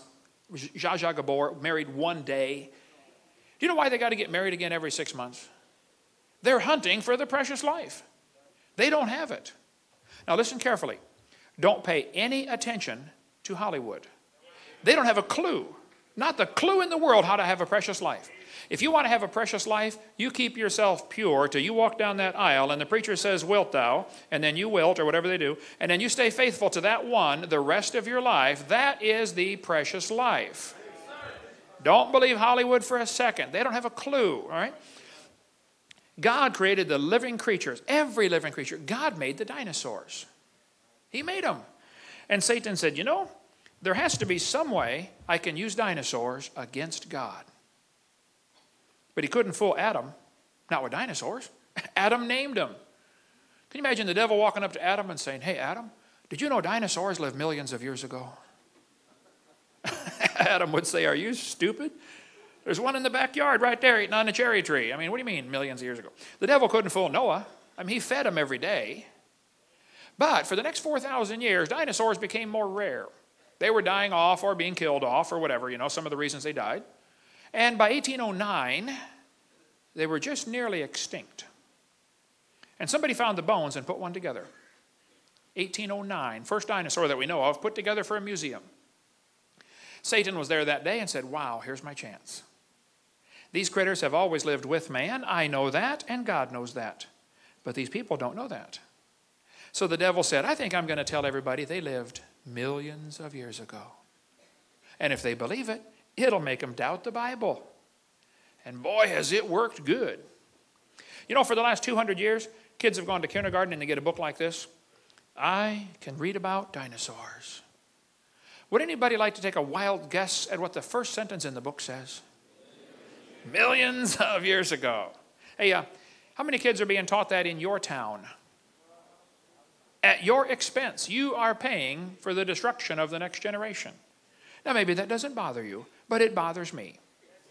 And if you think I leave my gorgeous wife and travel all over the world, been gone, let's see, over 200 days a year for years now, flew 215 times last year, spoke over 900 times. If you think I leave my gorgeous wife and my 4 grandkids because I like being gone, you are mistaken. Okay? They'd much rather be home. But there's a war going on.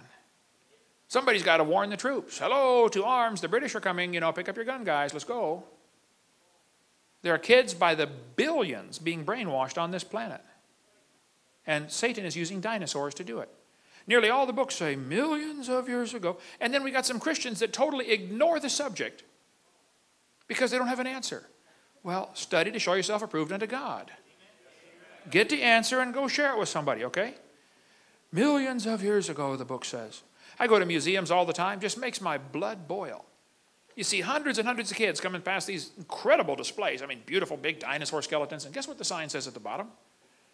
Millions of years ago. See, Christians don't seem to understand this. The museums and science centers of the world, that is their church. They are preaching their gospel just like you are trying to preach your gospel. And they're using your tax dollars to preach their gospel. That's how it happens. Millions of years ago. The Bible says, Behemoth lieth under the shady trees, in the covert of the reed and fens. Now, the word fens is an old English word that means the swamp.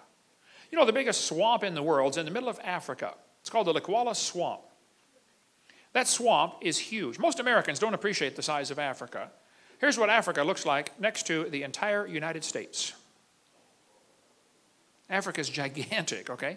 That swamp is bigger, is the same size as the state of Florida, 55,000 square miles. That swamp is huge. Did you know that swamp today is 80% unexplored? In 1885, Congo in Africa was taken over by Belgium, and it was called the Belgian Congo for many, many years. In 1960, the communists liberated them. You know how the communists liberate countries. They kill everybody. Okay, you're free now. Yeah, anyway.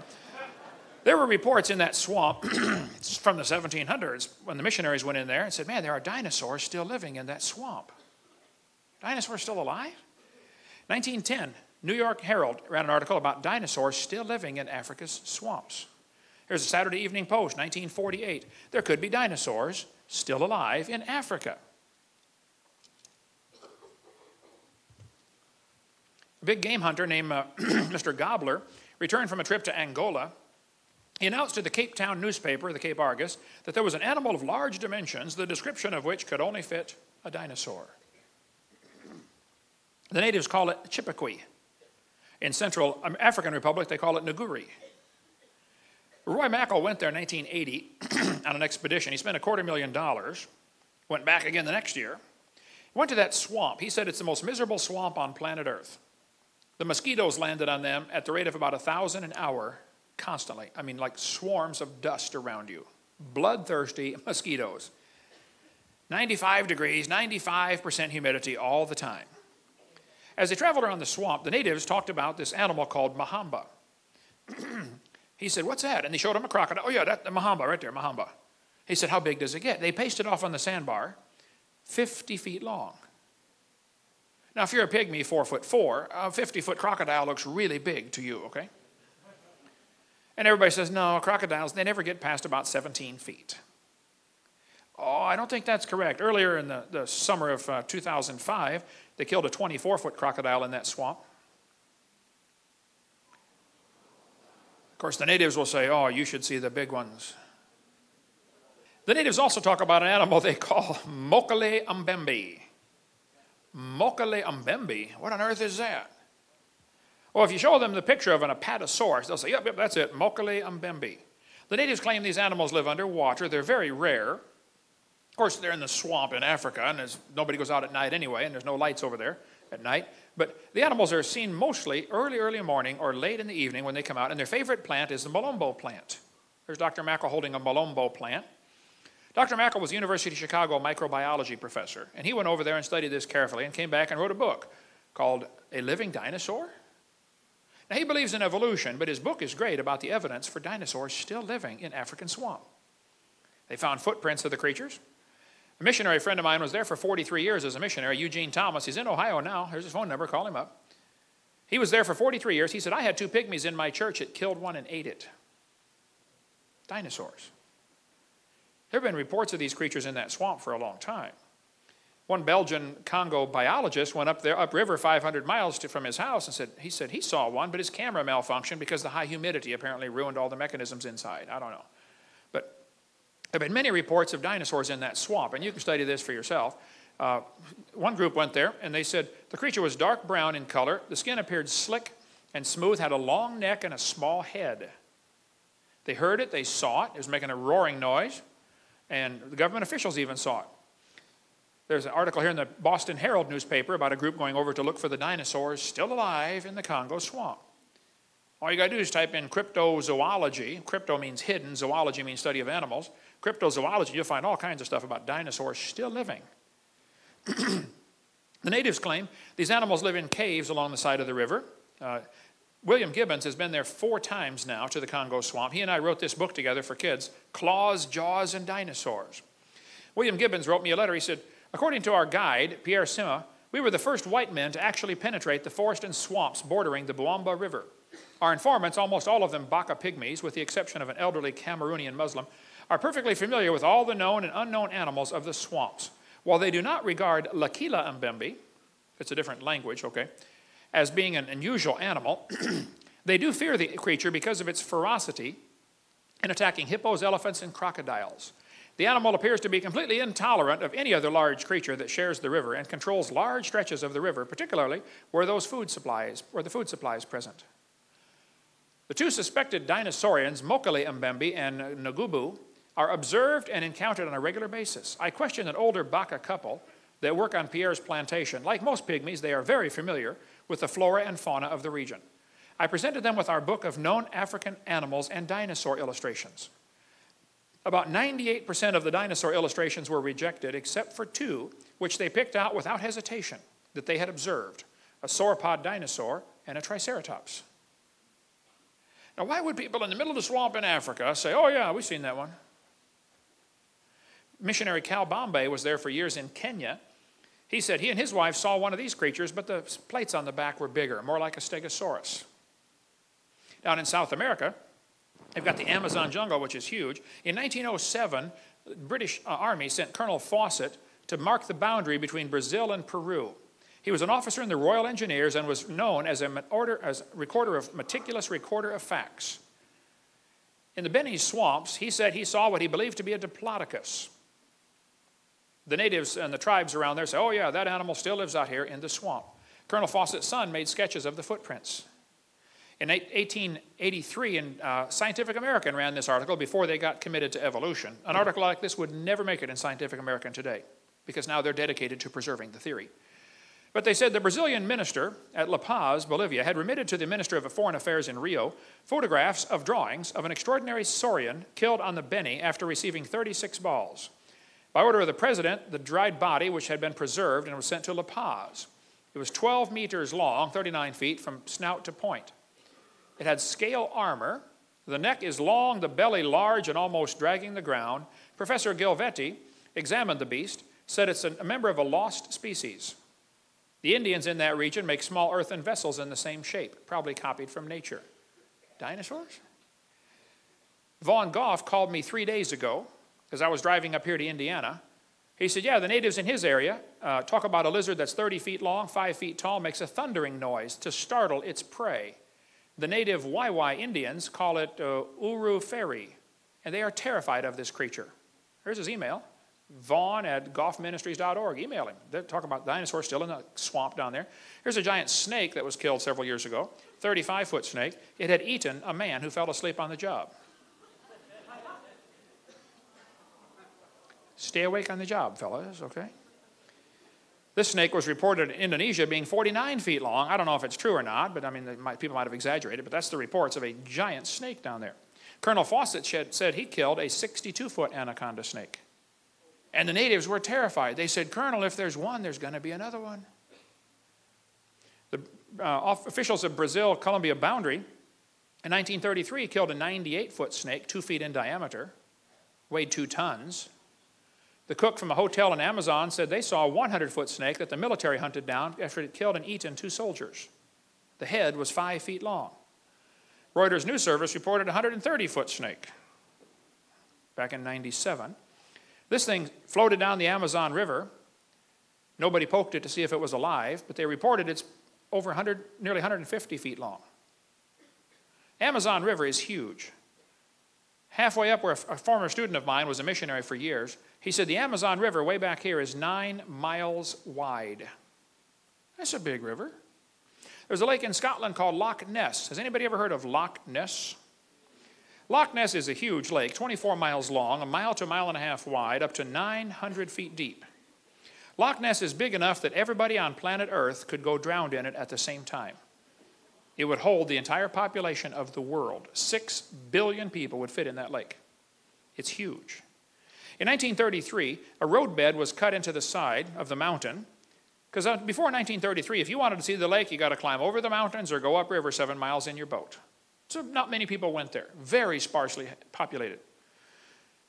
1933, the first year the road was put in, there were 52 separate sightings of the Loch Ness Monster. This author said there have been 9,000 reported sightings today. Now that was back in the 1960s when this book was written. Today it's over 11,000 reported sightings of the Loch Ness Monster. 11,000. Of course, some are fakes and frauds, okay? I wouldn't trust the, Weekly World News, where they got all this weird stuff in there. But Sir Peter Scott's a member of Parliament. He said he saw it. He believes it's a plesiosaur. Almost everybody that sees it says it's this animal right here, a plesiosaurus. Long neck, 4 big flippers. One guy wrote a book and he said, some people think Nessie is a plesiosaur. There's one thing wrong with this theory. Plesiosaurs are believed to have become extinct 70 million years ago. Oh, is that what's wrong with the theory? I think this evolution theory has got to be the biggest hindrance to scientific research there's ever been. Okay? You look at the facts, forget your theories, look at the facts and come up with your conclusions. Okay? Arthur Grant nearly ran into Nessie on his motorcycle one night. He said, I had a splendid view of the object. In fact, I almost struck it with my motorcycle. It had a long neck, large oval-shaped eyes on top of a small head. The tail would be 5 to 6 feet long. He describes it, 15 to 20 feet long altogether. He said, knowing something of natural history, he was a veterinarian student, okay? He said, I've never seen anything like it in my life. Here's the sketch he drew of what he nearly ran over on his motorcycle. A 20-foot-long plesiosaur. Alexander Campbell was the game warden for Loch Ness for 47 years. He said he saw it 18 times. There's the sketch he drew of it. Many people have tried to catch the Loch Ness Monster. They've used everything you can imagine for bait, and some things you could not imagine. So far, nobody's caught it. I mean, the lake is huge. But there have been many, many sketches drawn.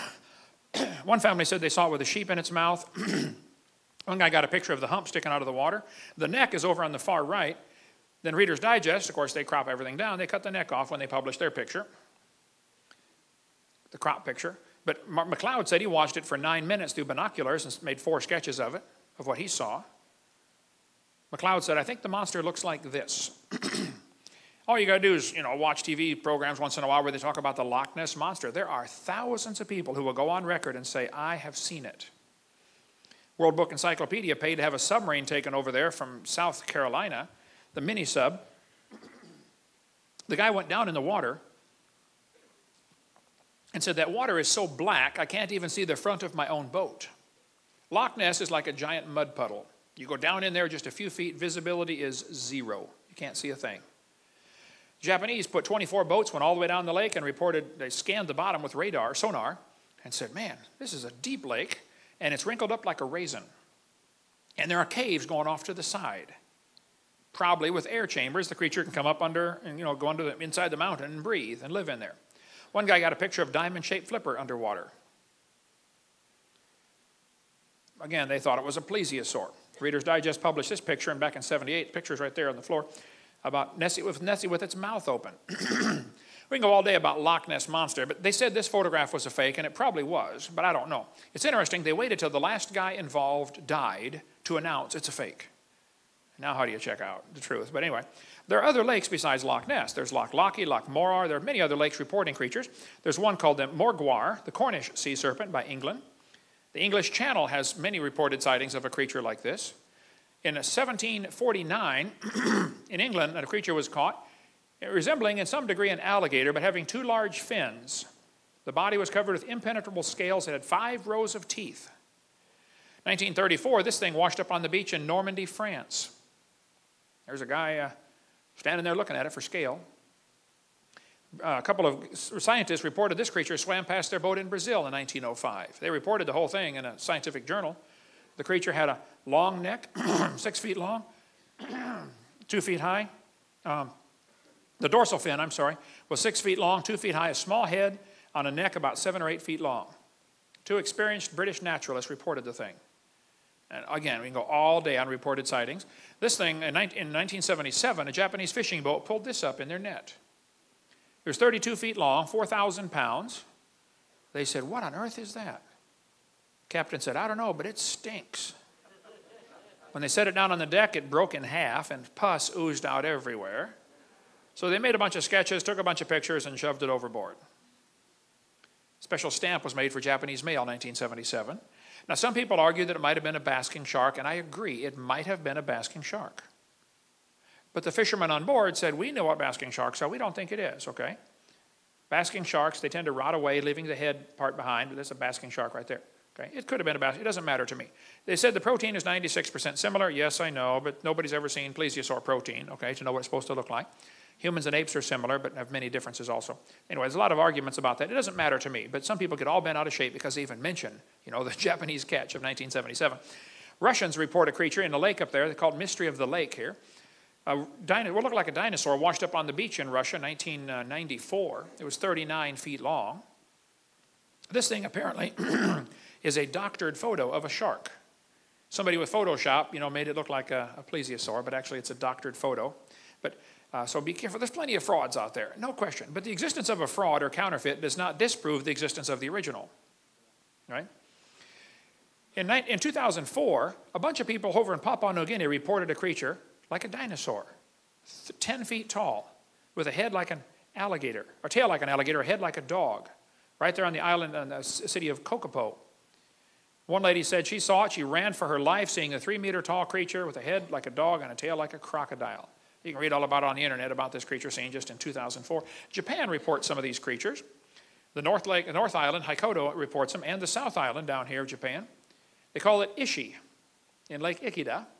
In China, there's reported one called USO, Unidentified Swimming Object.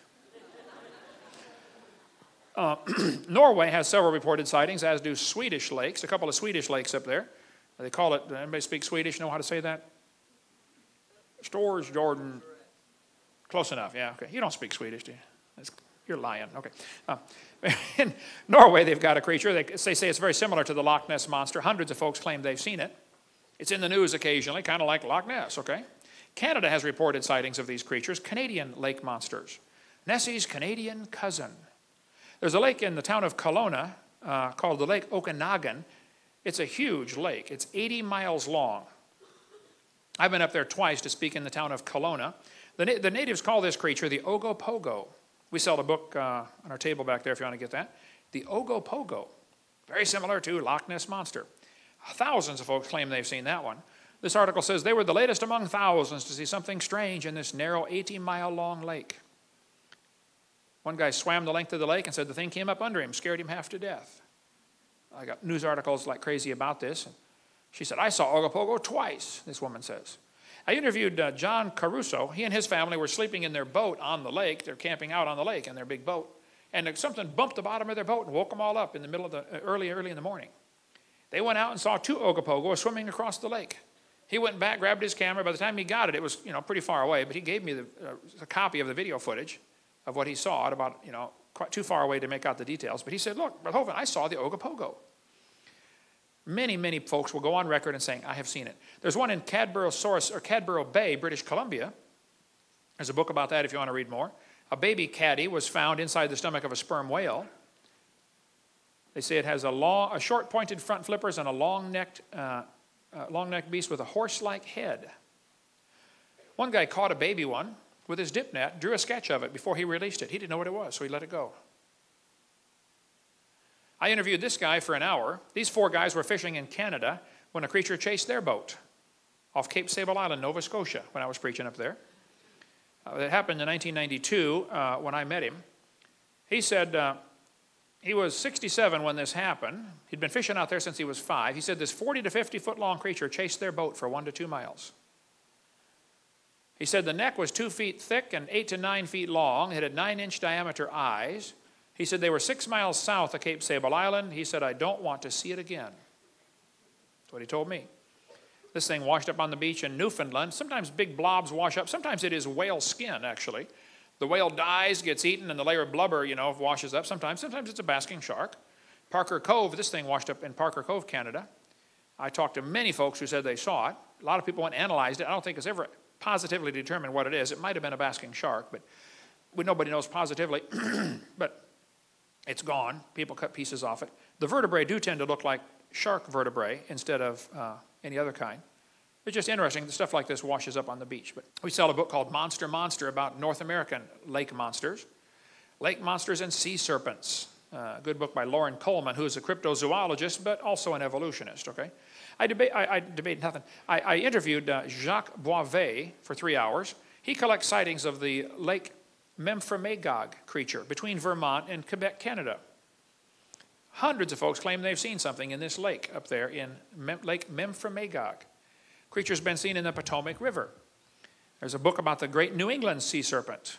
There's an island off Connecticut and Rhode Island called Block Island, where many folks claim they've seen creatures swimming around out there. They call it the Block Ness Monster. One washed up in 1996, another was something else washed up in 2004, never was identified that I know of. And I interview people all the time. Lake Erie's apparently got one. Erie's Bessie matches Nessie. They say it's 35 feet long, has a snake-like head. It's in the newspaper once in a while about Lake Erie's monster. Okay, you can read all that for yourself. But a dead baby creature was found on the beach of Lake Erie. A guy took it home, stuffed it, and mounted it. He's a taxidermist. He said, "You tell me what it is." I don't know. Dr. Ball bought it. It's in his museum in Texas. It's never been identified. They're not sure what. It may be a fake. Nobody knows, but very interesting little critter. I interviewed the sheriff who saw that was the first guys to see the Scituate Harbor monster, 50 feet long when it washed up on the beach. Everybody started cutting pieces off. By the time they got the photo taken, it was pretty butchered up.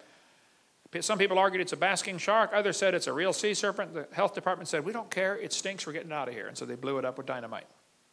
California, 1925, this critter washed up on the beach. That's the head. Here's the neck going down to the right.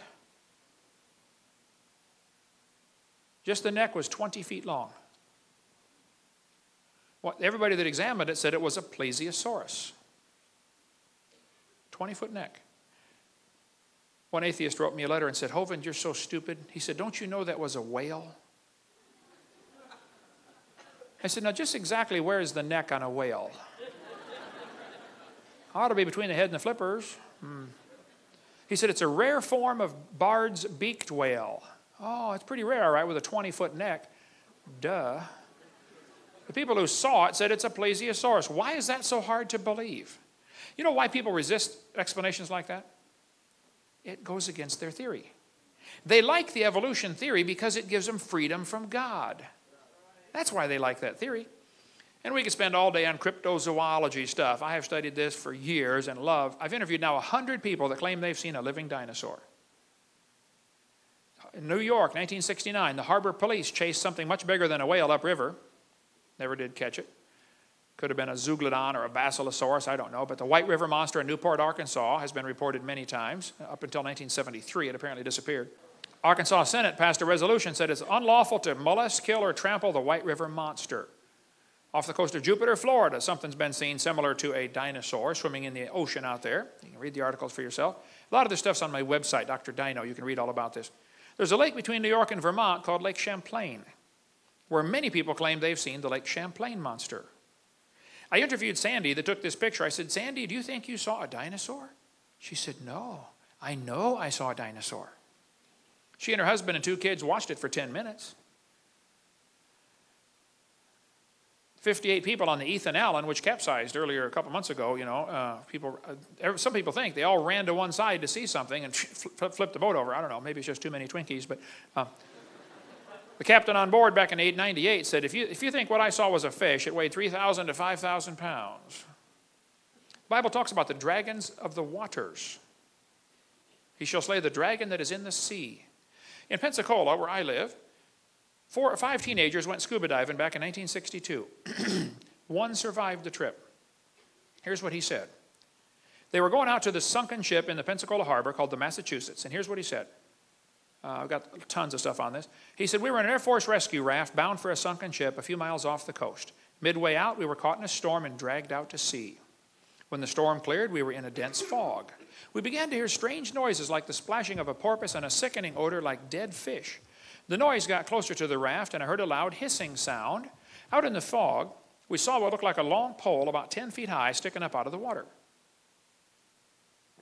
On top was a bulb-like structure. It bent in the middle and went under. It appeared several more times, getting closer to the raft. The silence was broken once again by something out of the fog. I can only describe it as a high-pitched whine. We panicked.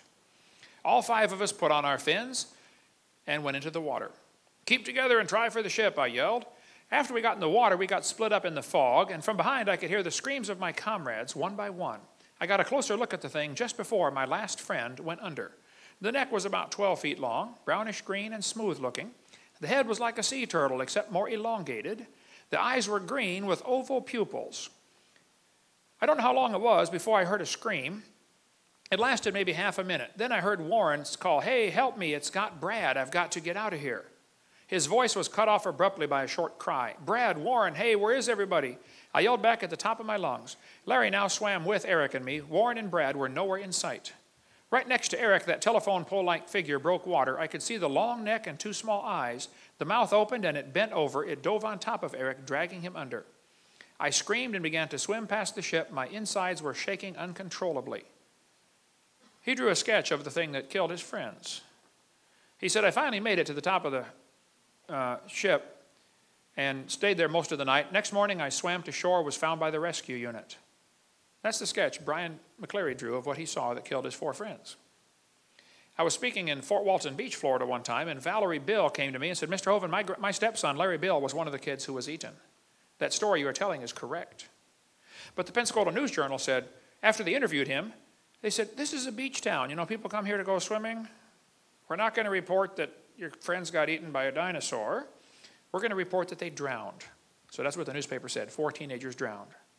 Panama City, there's something seen there similar. Youth director at a Lutheran church told me his whole youth group was in the van and they saw a creature like that in Panama City Harbor. There have been many reports of dinosaurs still living. There could be some pterodactyls still alive. The natives call the animal the Congomato. If you're in Congo, in Kenya they call it Batamzinga. Steve Romandi was on the Kenya Olympic running team. He called me and said, he was going to school in Louisiana. He said, "Mr. Hovind, I saw those creatures." He said, "We've got them in my village in Kenya." He said, "Their favorite food is decaying human flesh. They dig up graves and eat the bodies." They kept talking about the Congomato.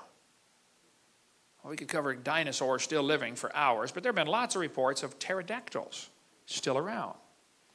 I get calls about this from people all the time, about pterodactyls being seen in Papua New Guinea or in Indonesia or in Venezuela. Wish we had time to cover all that, about all these pterodactyl sightings. Dave Wetzel went there and said, "Man, the natives kept talking about this flying ropin that glows in the dark over in Papua New Guinea." It lives on the island right there. So what's the point? You say, "Brother Hovind, who cares?" Yeah, I think there might be some dinosaurs still alive. And I think we have really been lied to about the dinosaurs. Now, I don't think there's many, and it's probably safe to go to the dorm, okay? Don't get excited and think, "Wow, we're going to get eaten by a dinosaur." No, it's not that way. The hallway will be clear tonight, I assure you, okay? But the Indians had a legend called the Thunderbird. They said a giant bird got hit by lightning. When they found it 3 days later, the buzzards had picked the bones clean, but they said the wingspan was 20 feet and had a bony bump on the back of its head. The Indian prayer sticks, to this day, have the head of a pterodactyl on them. Now, Henry Ford put an eagle on the taillight of his Thunderbird. It should have been a pterodactyl. You blew it, Henry. French explorers Jacques Marquette and Joliet stopped near what now is the town of St. Louis and reported they saw a big ugly bird painted on the cliff on the other side in Alton, Illinois. The Indians said, "Oh, that's a Piasaw bird. A great chief killed him years ago." They painted the picture up there for years. They finally put a big metal plaque. There's me down below it for scale. They took it down for fear the plaque would fall. I guess they just recently put it back up. I don't know. But if you go to Alton, Illinois, you'll see Piasaw, Piasaw Dairy Queen. It's pretty famous over there, whatever the Piasaw bird was. Okay. And we talk a lot about that. People say, "Brother Hovind, why do you speak about dinosaurs?" Well, for one thing, Satan's using them to teach his gospel. It's time Christians, put up a defense. Christians are confused where they fit in. They are a great evangelistic tool. Kids will gather around you like crazy when you get dinosaurs. He's the chief of the ways of God. Well, then God ought to get the glory. Now, the Bible also talks about Leviathan, but that's a whole other story. We'll cover Leviathan some other time. So basically, God made everything in 6 days. Dinosaurs lived with man. People have killed most of them. There could be a few still alive. And Christians need to quit worrying about dinosaurs and start using them for God's glory. We'll cover more on that in the next session. Well, this is Kent Hovind. It is August 31st, 1993. I'm sitting here at the Antique Quest in Winchester, New Hampshire, with Sandy Mancy. It's good to see you again, Sandy. I saw you back in '92. And Sandy is the one that saw Champ. Her picture appears on the cover of the book by Joseph Zarzinski. This took place. Why don't you tell us when it was and where you were and just a little bit about it? I was in Vermont, on the Vermont side, and my husband, we weren't married at the time, my fiance and my children, we were exploring the lake. I grew up in that area. And we were just exploring the lake, sitting there, enjoying the peace and quiet. And my husband had gone back to the car to get the camera, and while he was gone, there was a disturbance in the lake, and I looked out, and I thought perhaps there was a school of fish, maybe a scuba diver or something, and then the head and the neck broke the surface of the water, and the head picked up, and the neck, and the back, and I knew it wasn't a fish. Right. Well, great. And some people said I heard somebody told you that they thought maybe it was a duck. It's about a 2,000-pound duck. A 2,000-pound duck.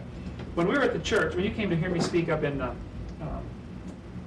wherever that was, New Hampshire, Dublin, New Hampshire, I had all my dinosaurs on the table, and you immediately picked out this one as Champ. But you said it was a little different, what you saw. Yes, what I saw is the neck was not near as long, and the head is shaped right, like a horse head, but the neck is not near as long. Okay, now there are 3 or 4 different types of swimming dinosaurs that bones have been found of. There's the chronosaur, which has a huge neck, the plesiosaur, which you're holding, and then there's the elasmosaur. Had a shorter neck, and the head is at a right angle to the body instead of in line with the body. There may be others, of course, undiscovered yet, but get that where they can see it on the camera.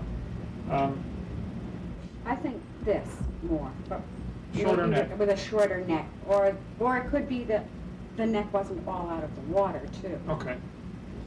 All right, so this was back in 1977. How many other people do you know, or have you talked to that claim they have seen it also? I have spoken with probably about 6 different people who have seen it. Mm-hmm. And all of our accounts are very, very similar. So we all can't be crazy, and we all can't be telling something that maybe we didn't see. But they're all very, very similar. The shape of the head and neck, just the massive size of it. Okay, now you watched it for about how long, would you say? Probably from the time the disturbance until it went back down, maybe 8 minutes, 10 minutes. 8 to 10 minutes, okay. And you told me the last time we talked, about a year ago, that when it first came up, it was looking different directions, it was looking around? When it came up, it was facing this way, okay, to me, and when it came up out of the water. And then it looked around, and when I did take the one snapshot, it was getting fidgety. It was getting a little more movement to it, and it had turned its head to look over its back, and that's when I got the snapshot. And then it turned, and then it went down, and it started going down like this, and then it put its head down under the water. After it was completely under the water, I heard a boat coming. I heard a boat. Mm-hmm. Didn't even see the boat, but I heard it coming. It knew that boat was coming long before my sense of hearing picked it up. A lot of people that I've interviewed have told me that, like the ones in Africa, the dinosaurs in Africa, the natives claim they have very sensitive hearing, and they'll hear you coming and duck under the water. Mm-hmm. I've got missionary friends over there that say there are dinosaurs in that swamp. Absolutely. I'm sure of it. God created one. He created many. Sure.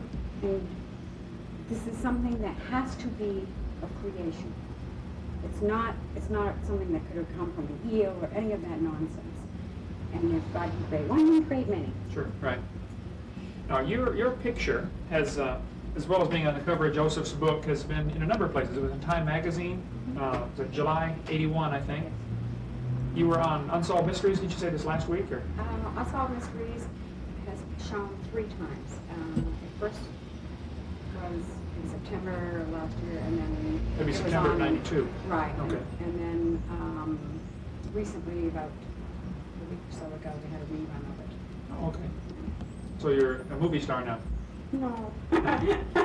Well, there are those who teach that evolution is a proven fact, that dinosaurs lived millions of years ago. I, as you know, am very different. I was a science teacher 15 years. I'm of the strong, studied opinion that a few dinosaurs are even still alive. The world isn't millions of years old. Would you say that what you saw was best described as being a dinosaur of some kind, water-dwelling? I saw a dinosaur.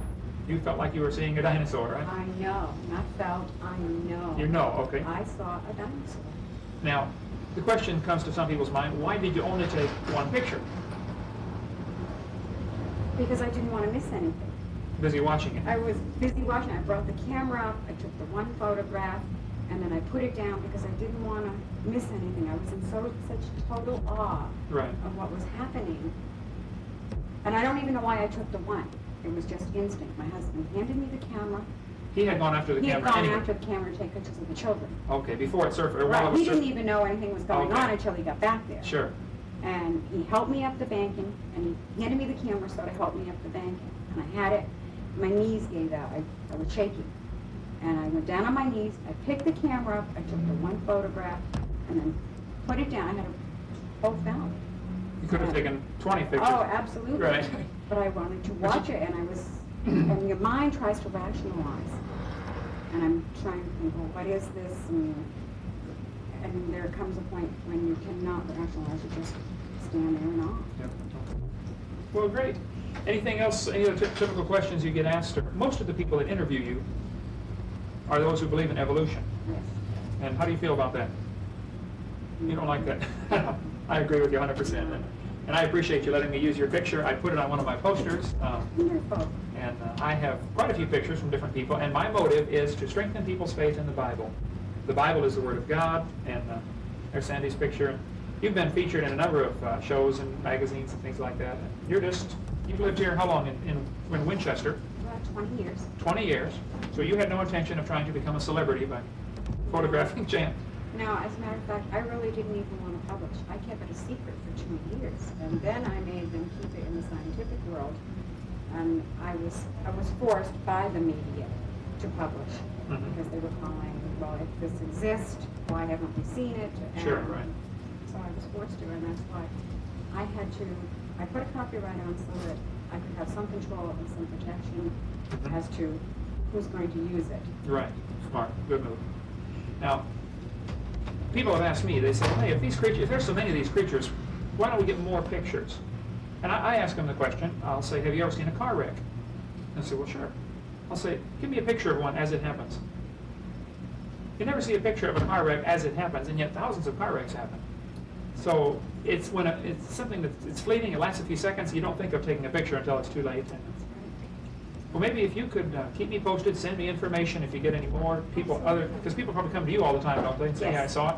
Yes. I would like to keep a file of that. Just send me a list. Absolutely. Picture of Champ up here on the wall, and tell me about the old gentleman that came and looked at it. I was standing here at the counter, and an older gentleman came in, and he's staring at the picture, and he's staring, and he asked me what it was, and I told him it was Champ from Lake Champlain. And he went on to tell me that he had never told a soul this, and he was in his 80s. I think he said he was 89 or 87.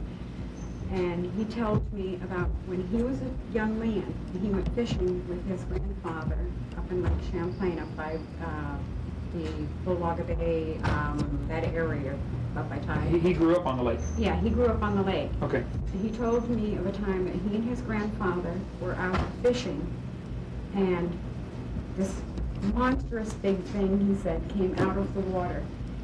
And his grandfather told him that it was Champ, and that he wasn't to tell anybody due to the fact that they would think that they were insane. And so all those years, he never told a soul about it. I was the first person he told, and he said to me, I was not insane, my grandfather was not insane, we saw a living, breathing dinosaur. Right. And I was like, hallelujah! Yeah. Yes! More testimony. Yes, absolutely. Now, other people have seen it and they come to you and say, hey, you know. Yes, and I appreciate that because it gives me vindication. You know? Right. I'm not crazy. I'm not prefabbing it. This is what I saw. This is what they saw, and we all saw something. And what? Someday maybe the lake will give up her secret. Who knows? But let's not kill it. Don't kill it. No. Great. Well, thank you so much. You got customers here. We better let you go.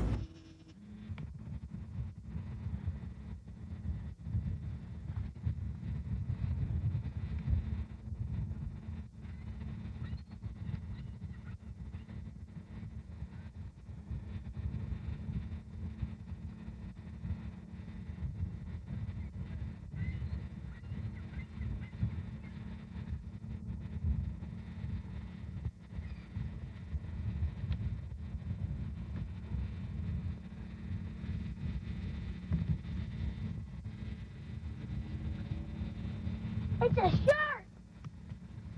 God darn, some white things all come out of the water. What the heck ever it is. Hey, there's one under. Oh, the trail went under right there, Dad. You see those binoculars? Huh? You see those binoculars? It was a shark. No, it's not a shark. Something just come up there. I've seen it, Dad. It's gone. It went under. I think we just see Champ. What's Champ? Lake Champlain monster. It's gone, Clayton. I know. I shouldn't have looked at it with the binoculars so long. I should have got the camera. Oh, it went under the same way. It started way the heck out there. And that buoy, just past that buoy when that sailboat went by. I know. When I was looking at it with the binoculars, I thought it was just a log. It ran over, but it went right from that buoy all the way inland, went underneath right in there.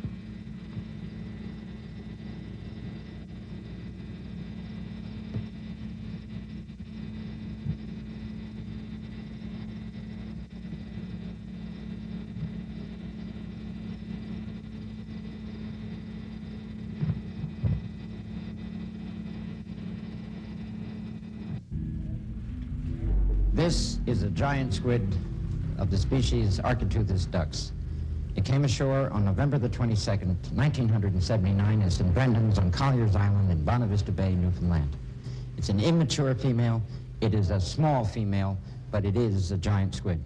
I believe the giant squid reach an approximate maximum size of something like 150 feet. If this is 20 feet long, well then it's almost 8 times longer than this in overall length, and that's a big squid. In 1976, just 30 miles off the Lizard in Cornwall, 2 fishermen, George Vinnican and John Cox, also met a monster. Well, it was steaming 30 miles off, 25 to 30 miles off. Saw what I thought was an upturned boat on the horizon. So we went over to investigate. When we got closer, we could see it wasn't an upturned boat. It was something that, well, neither of us have seen before. So it was dark in color, and had sort of humps on the back. I should say it was, well, between 15 and 18 feet in length, and rising above the sea about 3 feet. It was a flat, calm day. There was no disturbance on the sea at all. When we got up closer, went a little closer, I came astern, to our amazement, up out the water about 3 feet from this body, head appeared out the water. And it was a, well, thing I've never seen before after about 40 years of sea. And it gradually sank in the water and disappeared. But after talking about it, the only thing we could explain it was one of, very much like a prehistoric animal. Good morning and welcome to Ovie's Open Line program. I do believe that's what's going on in here this morning. Therese, how are you? I'm fine, thank you. We're talking about the Ogopogo today. A lot of people in the area have seen it. The legend goes on for many years, and we'll be talking to some experts. I believe we've got Arlene Gall coming in. Arlene wrote a book on it. That's right. But we're going to go to the phone lines right now. Line 2, good morning. Hello there. Mr. Puglish. Yes, go ahead, sir. You want to know about Ogopogo? I certainly do. Yeah, okay. I had a taxi and I took a passenger to the hospital and then I was coming down Abbott Street. And I got far as about here. I looked at the lake. I was surprised, and I seen this thing come out of the water. Well, it's like a horse's head with the kind of horns on it. Well, he was huge, you know, standing up there. Oh my, just like a, you know, like a big serpent. Then another fellow come behind me and he says, "What are you looking at?" He says, "I see no Ogopogo over there." And he says, Where? Over there. He says, I had the door open in the car and stepped out just a little bit and he slipped back in the water, see? And he said, "Gee, look at the big waves there." And all we can see is big waves going down there to Fred's place where he had the boat rental. And they disappeared, see? And then I got all excited. I got in the car and I pulled to the willow end. And I told the people, I says, they were having breakfast, "I just seen Ogopogo." And they says, "What the heck you been drinking, eh?" Line 4, go ahead, please. Hello, John. How are you? I'm not too bad. Good. Are you going to give me your name? No, I'm not. Okay. Tell me about I saw Ogopogo off of Sarson's about 4 years ago. Okay, you don't want to give your name on the air. No, I don't. You've told some people, obviously. Yes. Are you afraid that they might think you're a little bit of a... Well, I had some strange phone calls. And I get them every day. That's what they pay me for. Well, I don't get paid for them, so I don't really want any more, thank you. We were up on the beach having a picnic, and my daughter was on the swings when I saw this creature underneath the wharf there. And when I turned around and saw it and realized that it was the legendary Ogopogo, I just freaked out. I grabbed the baby and ran down to the beach, and I guess I yelled over and over, "That's him." She was screaming like anything. She just couldn't believe it. Her face was red. And, It was fishing or whatever it was doing, and it was there for quite some time. Then it straightened out and went along those poles, and as it traveled along, just the 3 humps were showing, and they were from one of those end of those poles to the other in the space the 3 humps were. It traveled along the beach till about the corner over there, and then it turned and went straight across the lake. All right, we're going to break from the phone calls right now and introduce to you someone that's well known in the Okanagan Valley, Arlene Gall. Arlene has written a book on the Ogopogo. Good morning, Arlene. How are you? Good morning, John. Morning, Teresa. Good morning, Arlene. How many sightings have you documented? Literally hundreds. Literally hundreds. When was the first sighting? The very first sighting was in 1852. The first documented sighting in 1852. Okay, 1852, and it's now 1980. Do we take it to mean that there must be more than one Ogopogo? There definitely appear to be more than one. There has been a film that was made, and I think it was back in 1968. It's pretty hard not to believe when you see it right in front of your eyes. Tell us about that film this morning. The Folden film was taken in 1968 by a gentleman by the name of Art Folden. He was returning from a trip to his home in Chase. And as he neared Peachland area, he spotted an object out on the lake, and he said to his wife, "Look, there's Ogopogo." And she laughed at him. And he got out and started filming the creature. And what we see in the film is a large animate object moving through the water, surfacing and submerging at various speeds and at various times. And it also shows the creature taking off at very high speed, producing a massive wake. And this is the footage in the film that I like very much, because you see a creature just pushing water, something terrifically, with a massive wake in front, just creating huge wave action. This is believability on my part. Have there been any recent sightings? We've had approximately 7 to 8 sightings this year, but we have one that has been the very best sighting. Why? It was the Rieger family. beautiful day. The water was just as calm as glass. When I just took a look across, I could see a big wave coming. And at that time, I just didn't take much notice of it, and it kept coming closer, and I thought to myself, why would there be a wave coming if there's no wind or anything? So I called to my son. I says, come on back here, and I says, take a look and see if you think what the heck's coming down the lake here. So he took a look at it, and he says, gee, I don't know. So we had his grandson. My grandson was along, too. And he said, hey, Grandpa, he says, that's the Ogopogo. It would have ran right into us, but we had to weir the boat off alongside, and then we followed it alongside for about, maybe 15 to 20 minutes. And I'd say the monster was possibly 14 to 16 feet long, which was above water, sticking above about 3 feet. And had quite a hump on the front shoulders and had a hump on the back where the tail went. And I'd say the tail was approximately, probably 30, 40, maybe 50 feet because we couldn't see the end of it. But he did have a long tail. He had 4 legs, and I'd say the monster weighed approximately maybe 30 ton. And his head in the front was moving from side to side. It seemed like he was looking for fish or feeding or something like that, and he was stirring up a tremendous amount of water. If I would have never seen it, I would have never believed it. And actually, I don't care if anybody believes me or not, but I've seen this animal, and I know it's here, and I know it's a tremendous-sized animal. It was some sort of we call it a monster fish, for lack of a better word, but it was approximately 30 to 35 feet in length, and its head was protruding out of the water, and you could see the flagell action of the tail and the waves going beyond it. And I took 2 pictures of it. Well, you said it was roughly similar to this. What was different? Similar to this. I couldn't see these fins on the side, okay, because they were, if that is the fish that I saw, or whatever, they were not within sight. I mean, I could only see the head and the neck and like the upper part of the body. This is Kent Hovind from Pensacola, Florida. I'm here in Canada at the 100 Huntley Street program. Several years ago, I think 1994, when I was here on the program, I brought my book from Dr. Roy Mackal on A Living Dinosaur, and Cal, who's sitting here beside me, Bombay, said, he said, well, I was in Africa and I saw something like that, a dinosaur. And I turned to this page 256 in Roy Mackal's book. And Cal, you said, hey, I saw one of those.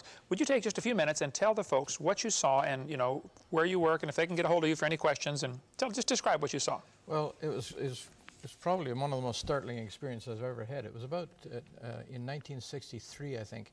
And I was on my way through the old roads of Kenya back to Nairobi to pick up a car. So I was taking this old Chevrolet that was almost too big for those roads, for the potholes, and I was going rather slow. And it was a hilly country near a place called Muhoroni, and that's down in the Rift Valley, but a hilly part of the Rift Valley. As we came up over the brow of the hill, my wife was with me, and suddenly laying there in front of us, right across the road, 7, 8, 9 feet long, was what I thought at first was a crocodile. And I thought, no, it can't be a crocodile. This is a dry part of the country. And then as I looked at it, we slowed down and stopped the car, actually, and sat there for 10 minutes looking at this. And as I looked at it, I thought, this is, I mean, the actual word prehistoric went through my mind. I said, this can't be real. I've seen pictures like this, but not quite like this one.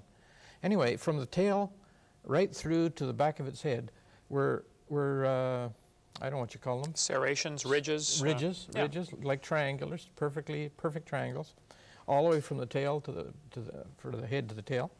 And it was just laying squatted down on the road, seeming to sun. And so I looked at the thing for 10 minutes. I could shoot myself for not having my camera with me that day, right, but I wish I had. But there it was, and I had never seen anything like it, and nor before nor since. And I've asked people. In fact, I went to the Natural Museum and said, have you ever seen anything or heard of anything in Kenya of this nature? And they said, no, there's nothing like that alive today. I said, I saw something. And I argued with them really rather intently for a while, and they said, well, it must have been a figment of your imagination. Well, my wife and I both saw it, and we asked for several years, we asked anybody if they'd ever seen anything like that. Nobody had, nor have I since. But there it was, laying on the road. After about 10 minutes, it stood up, not quite as high as this drawing, but it just kind of wandered off into a very dry part of the country, bushy a little bit, not much greenery. It was a dry time of the year, and it just took off. And Mary and I just kind of looked at each other in wonder, saying, what in the world is this thing? What color was it? It was kind of dusty gray. Okay. Could you see the eyes? Yeah, they'd blink. In fact, it turned its head and looked at us. You know, it didn't seem to be afraid of us. Could you tell from the pupil of the eyeball, was it slotted or round? Or couldn't you see that? Not that close? I don't think I was close enough to see that. Was the shape of the snout like a crocodile? Would you say? More like a crocodile than a hippo, say. Okay, yeah, sure. It had a long face. Now, some of the African people I asked, they said, oh, that was a monitor lizard. Well, I said, impossible. I've seen many monitor lizards. I've never seen one 9 feet long. Right. Never as long as that. And I've actually killed a couple of monitor lizards with my car. And they're smooth-skinned and no ridges in the back. I know a monitor lizard when I see one. This was not a monitor lizard. This had those ridges down its back. Could you tell if it had smooth skin or scales? It looked kind of bumpy, more like an alligator. Right, okay. On the sides. Mm-hmm. I don't think it had scales. Okay. I can't really be sure. All right, well. It's been a lot of years ago. This is 1997. I understand. Well, I've been saying for years there's a few dinosaurs still alive, and your first thought in your mind was something prehistoric, huh? Well, of course, I had been preconditioned by all the education that I'd had up till that time that these things don't exist. Whatever it is, it can't be a dinosaur. That's the first thought most people have. Well, I considered it had to be some kind of a lizard. Sure. And because, you know, you have lizards from this size of the little gecko lizards right up to monitor lizards. All right, now you work here at 100 Huntley Street, and what's the phone number here? So if they have any questions, they can call and ask for Cal Bombay. My phone number is area code 905-335-7100, extension 3206. All right, well, call them up if you don't believe it. I saw it. I mean, a lot of some still alive. When I saw this picture, I thought, that's what I saw. I mean, all right, let's get them to zoom in on this picture if you can real quick, and we'll close out with that. If you have any questions, we'd be glad to help. Give us a call. If you want more information on dinosaurs, you let us know, and we'll be glad to send you our videotape on creation, evolution, and dinosaurs. So that's what you saw that day, 1962. That's as close as anything I've ever seen. Okay. Well, thank you so much, brother. I appreciate the time, and God bless you. You're quite welcome. Thank you. We hope you've enjoyed this video series on creation, evolution, and dinosaurs. Much more important, though, than knowing all the truth and facts about science is to know the truth about whether you're going to heaven or not. If you've never trusted Christ as your Savior, let me explain quickly what you need to do to go to heaven. The Bible says we're all sinners. We've all broken God's laws. We've disobeyed the Creator. We've done wicked things. We're sinners. Some are worse than others, at least in man's eyes, but we've all broken God's laws. And the Bible says you have to repent. The word repent means to turn. It actually means two things, to turn from your sin and to turn to God. God's looking for a change in your attitude where you say, Lord, I don't want to do wrong anymore. I'm sorry, I've offended you. I want to do right. And you turn from sin and you turn to God and say, God, would you please forgive me? Would you save me? The Bible says in Romans chapter 3, verse 23, that all have sinned and come short of the glory of God. You need to admit you're a sinner. Number two, the Bible says in Romans 6:23, the wages of sin is death. We deserve to die and go to hell because of our sin. But Jesus died for you. He loves you. He wants you to come to heaven. And anybody that will ask Him for the free salvation, God will give you the gift of eternal life. It says in Romans 6:23. It's a free gift. And it says in Romans chapter 10 and verse 13, whosoever shall call upon the name of the Lord shall be saved. If you would just call and say, Lord, I'm a sinner, would you please forgive me? And ask Him. He will give you that free gift of eternal life. Why don't you just pray with me right now, and you could receive Christ as your Savior. There's no magic words. God's looking at your heart. But if you could say this and mean it, God would forgive you. Just say, Dear Lord Jesus, I know that I'm a sinner. I've broken your laws. I'm sorry. Please forgive me. Please apply your blood to my account and forgive my sins and take me to heaven. In Jesus' name, amen. The Bible says if you call upon the Lord, you shall be saved. So if you've asked the Lord to save you, He promised He'd save you. Now your job is to grow. Read your Bible, pray, get involved in a good Bible-believing church, and begin to grow to be a good Christian. Thank you so much. Call or write if we can be any help at all. We'd be glad to help. What you're about to hear is an audio tape made of apparently the roaring of the creature in the Congo swamp the natives call Mokele Mbembe, which would be one of the few living dinosaurs. The sound appears to have a flapping or slapping sound near the end of each roar. Some have speculated that this may be similar to the gecko lizard that makes a little roaring sound, and then the flap of skin under its throat slaps back against the throat, making the slapping sound. That's the best so far we have on this. If you hear any more, please let me know. Hope you enjoy it.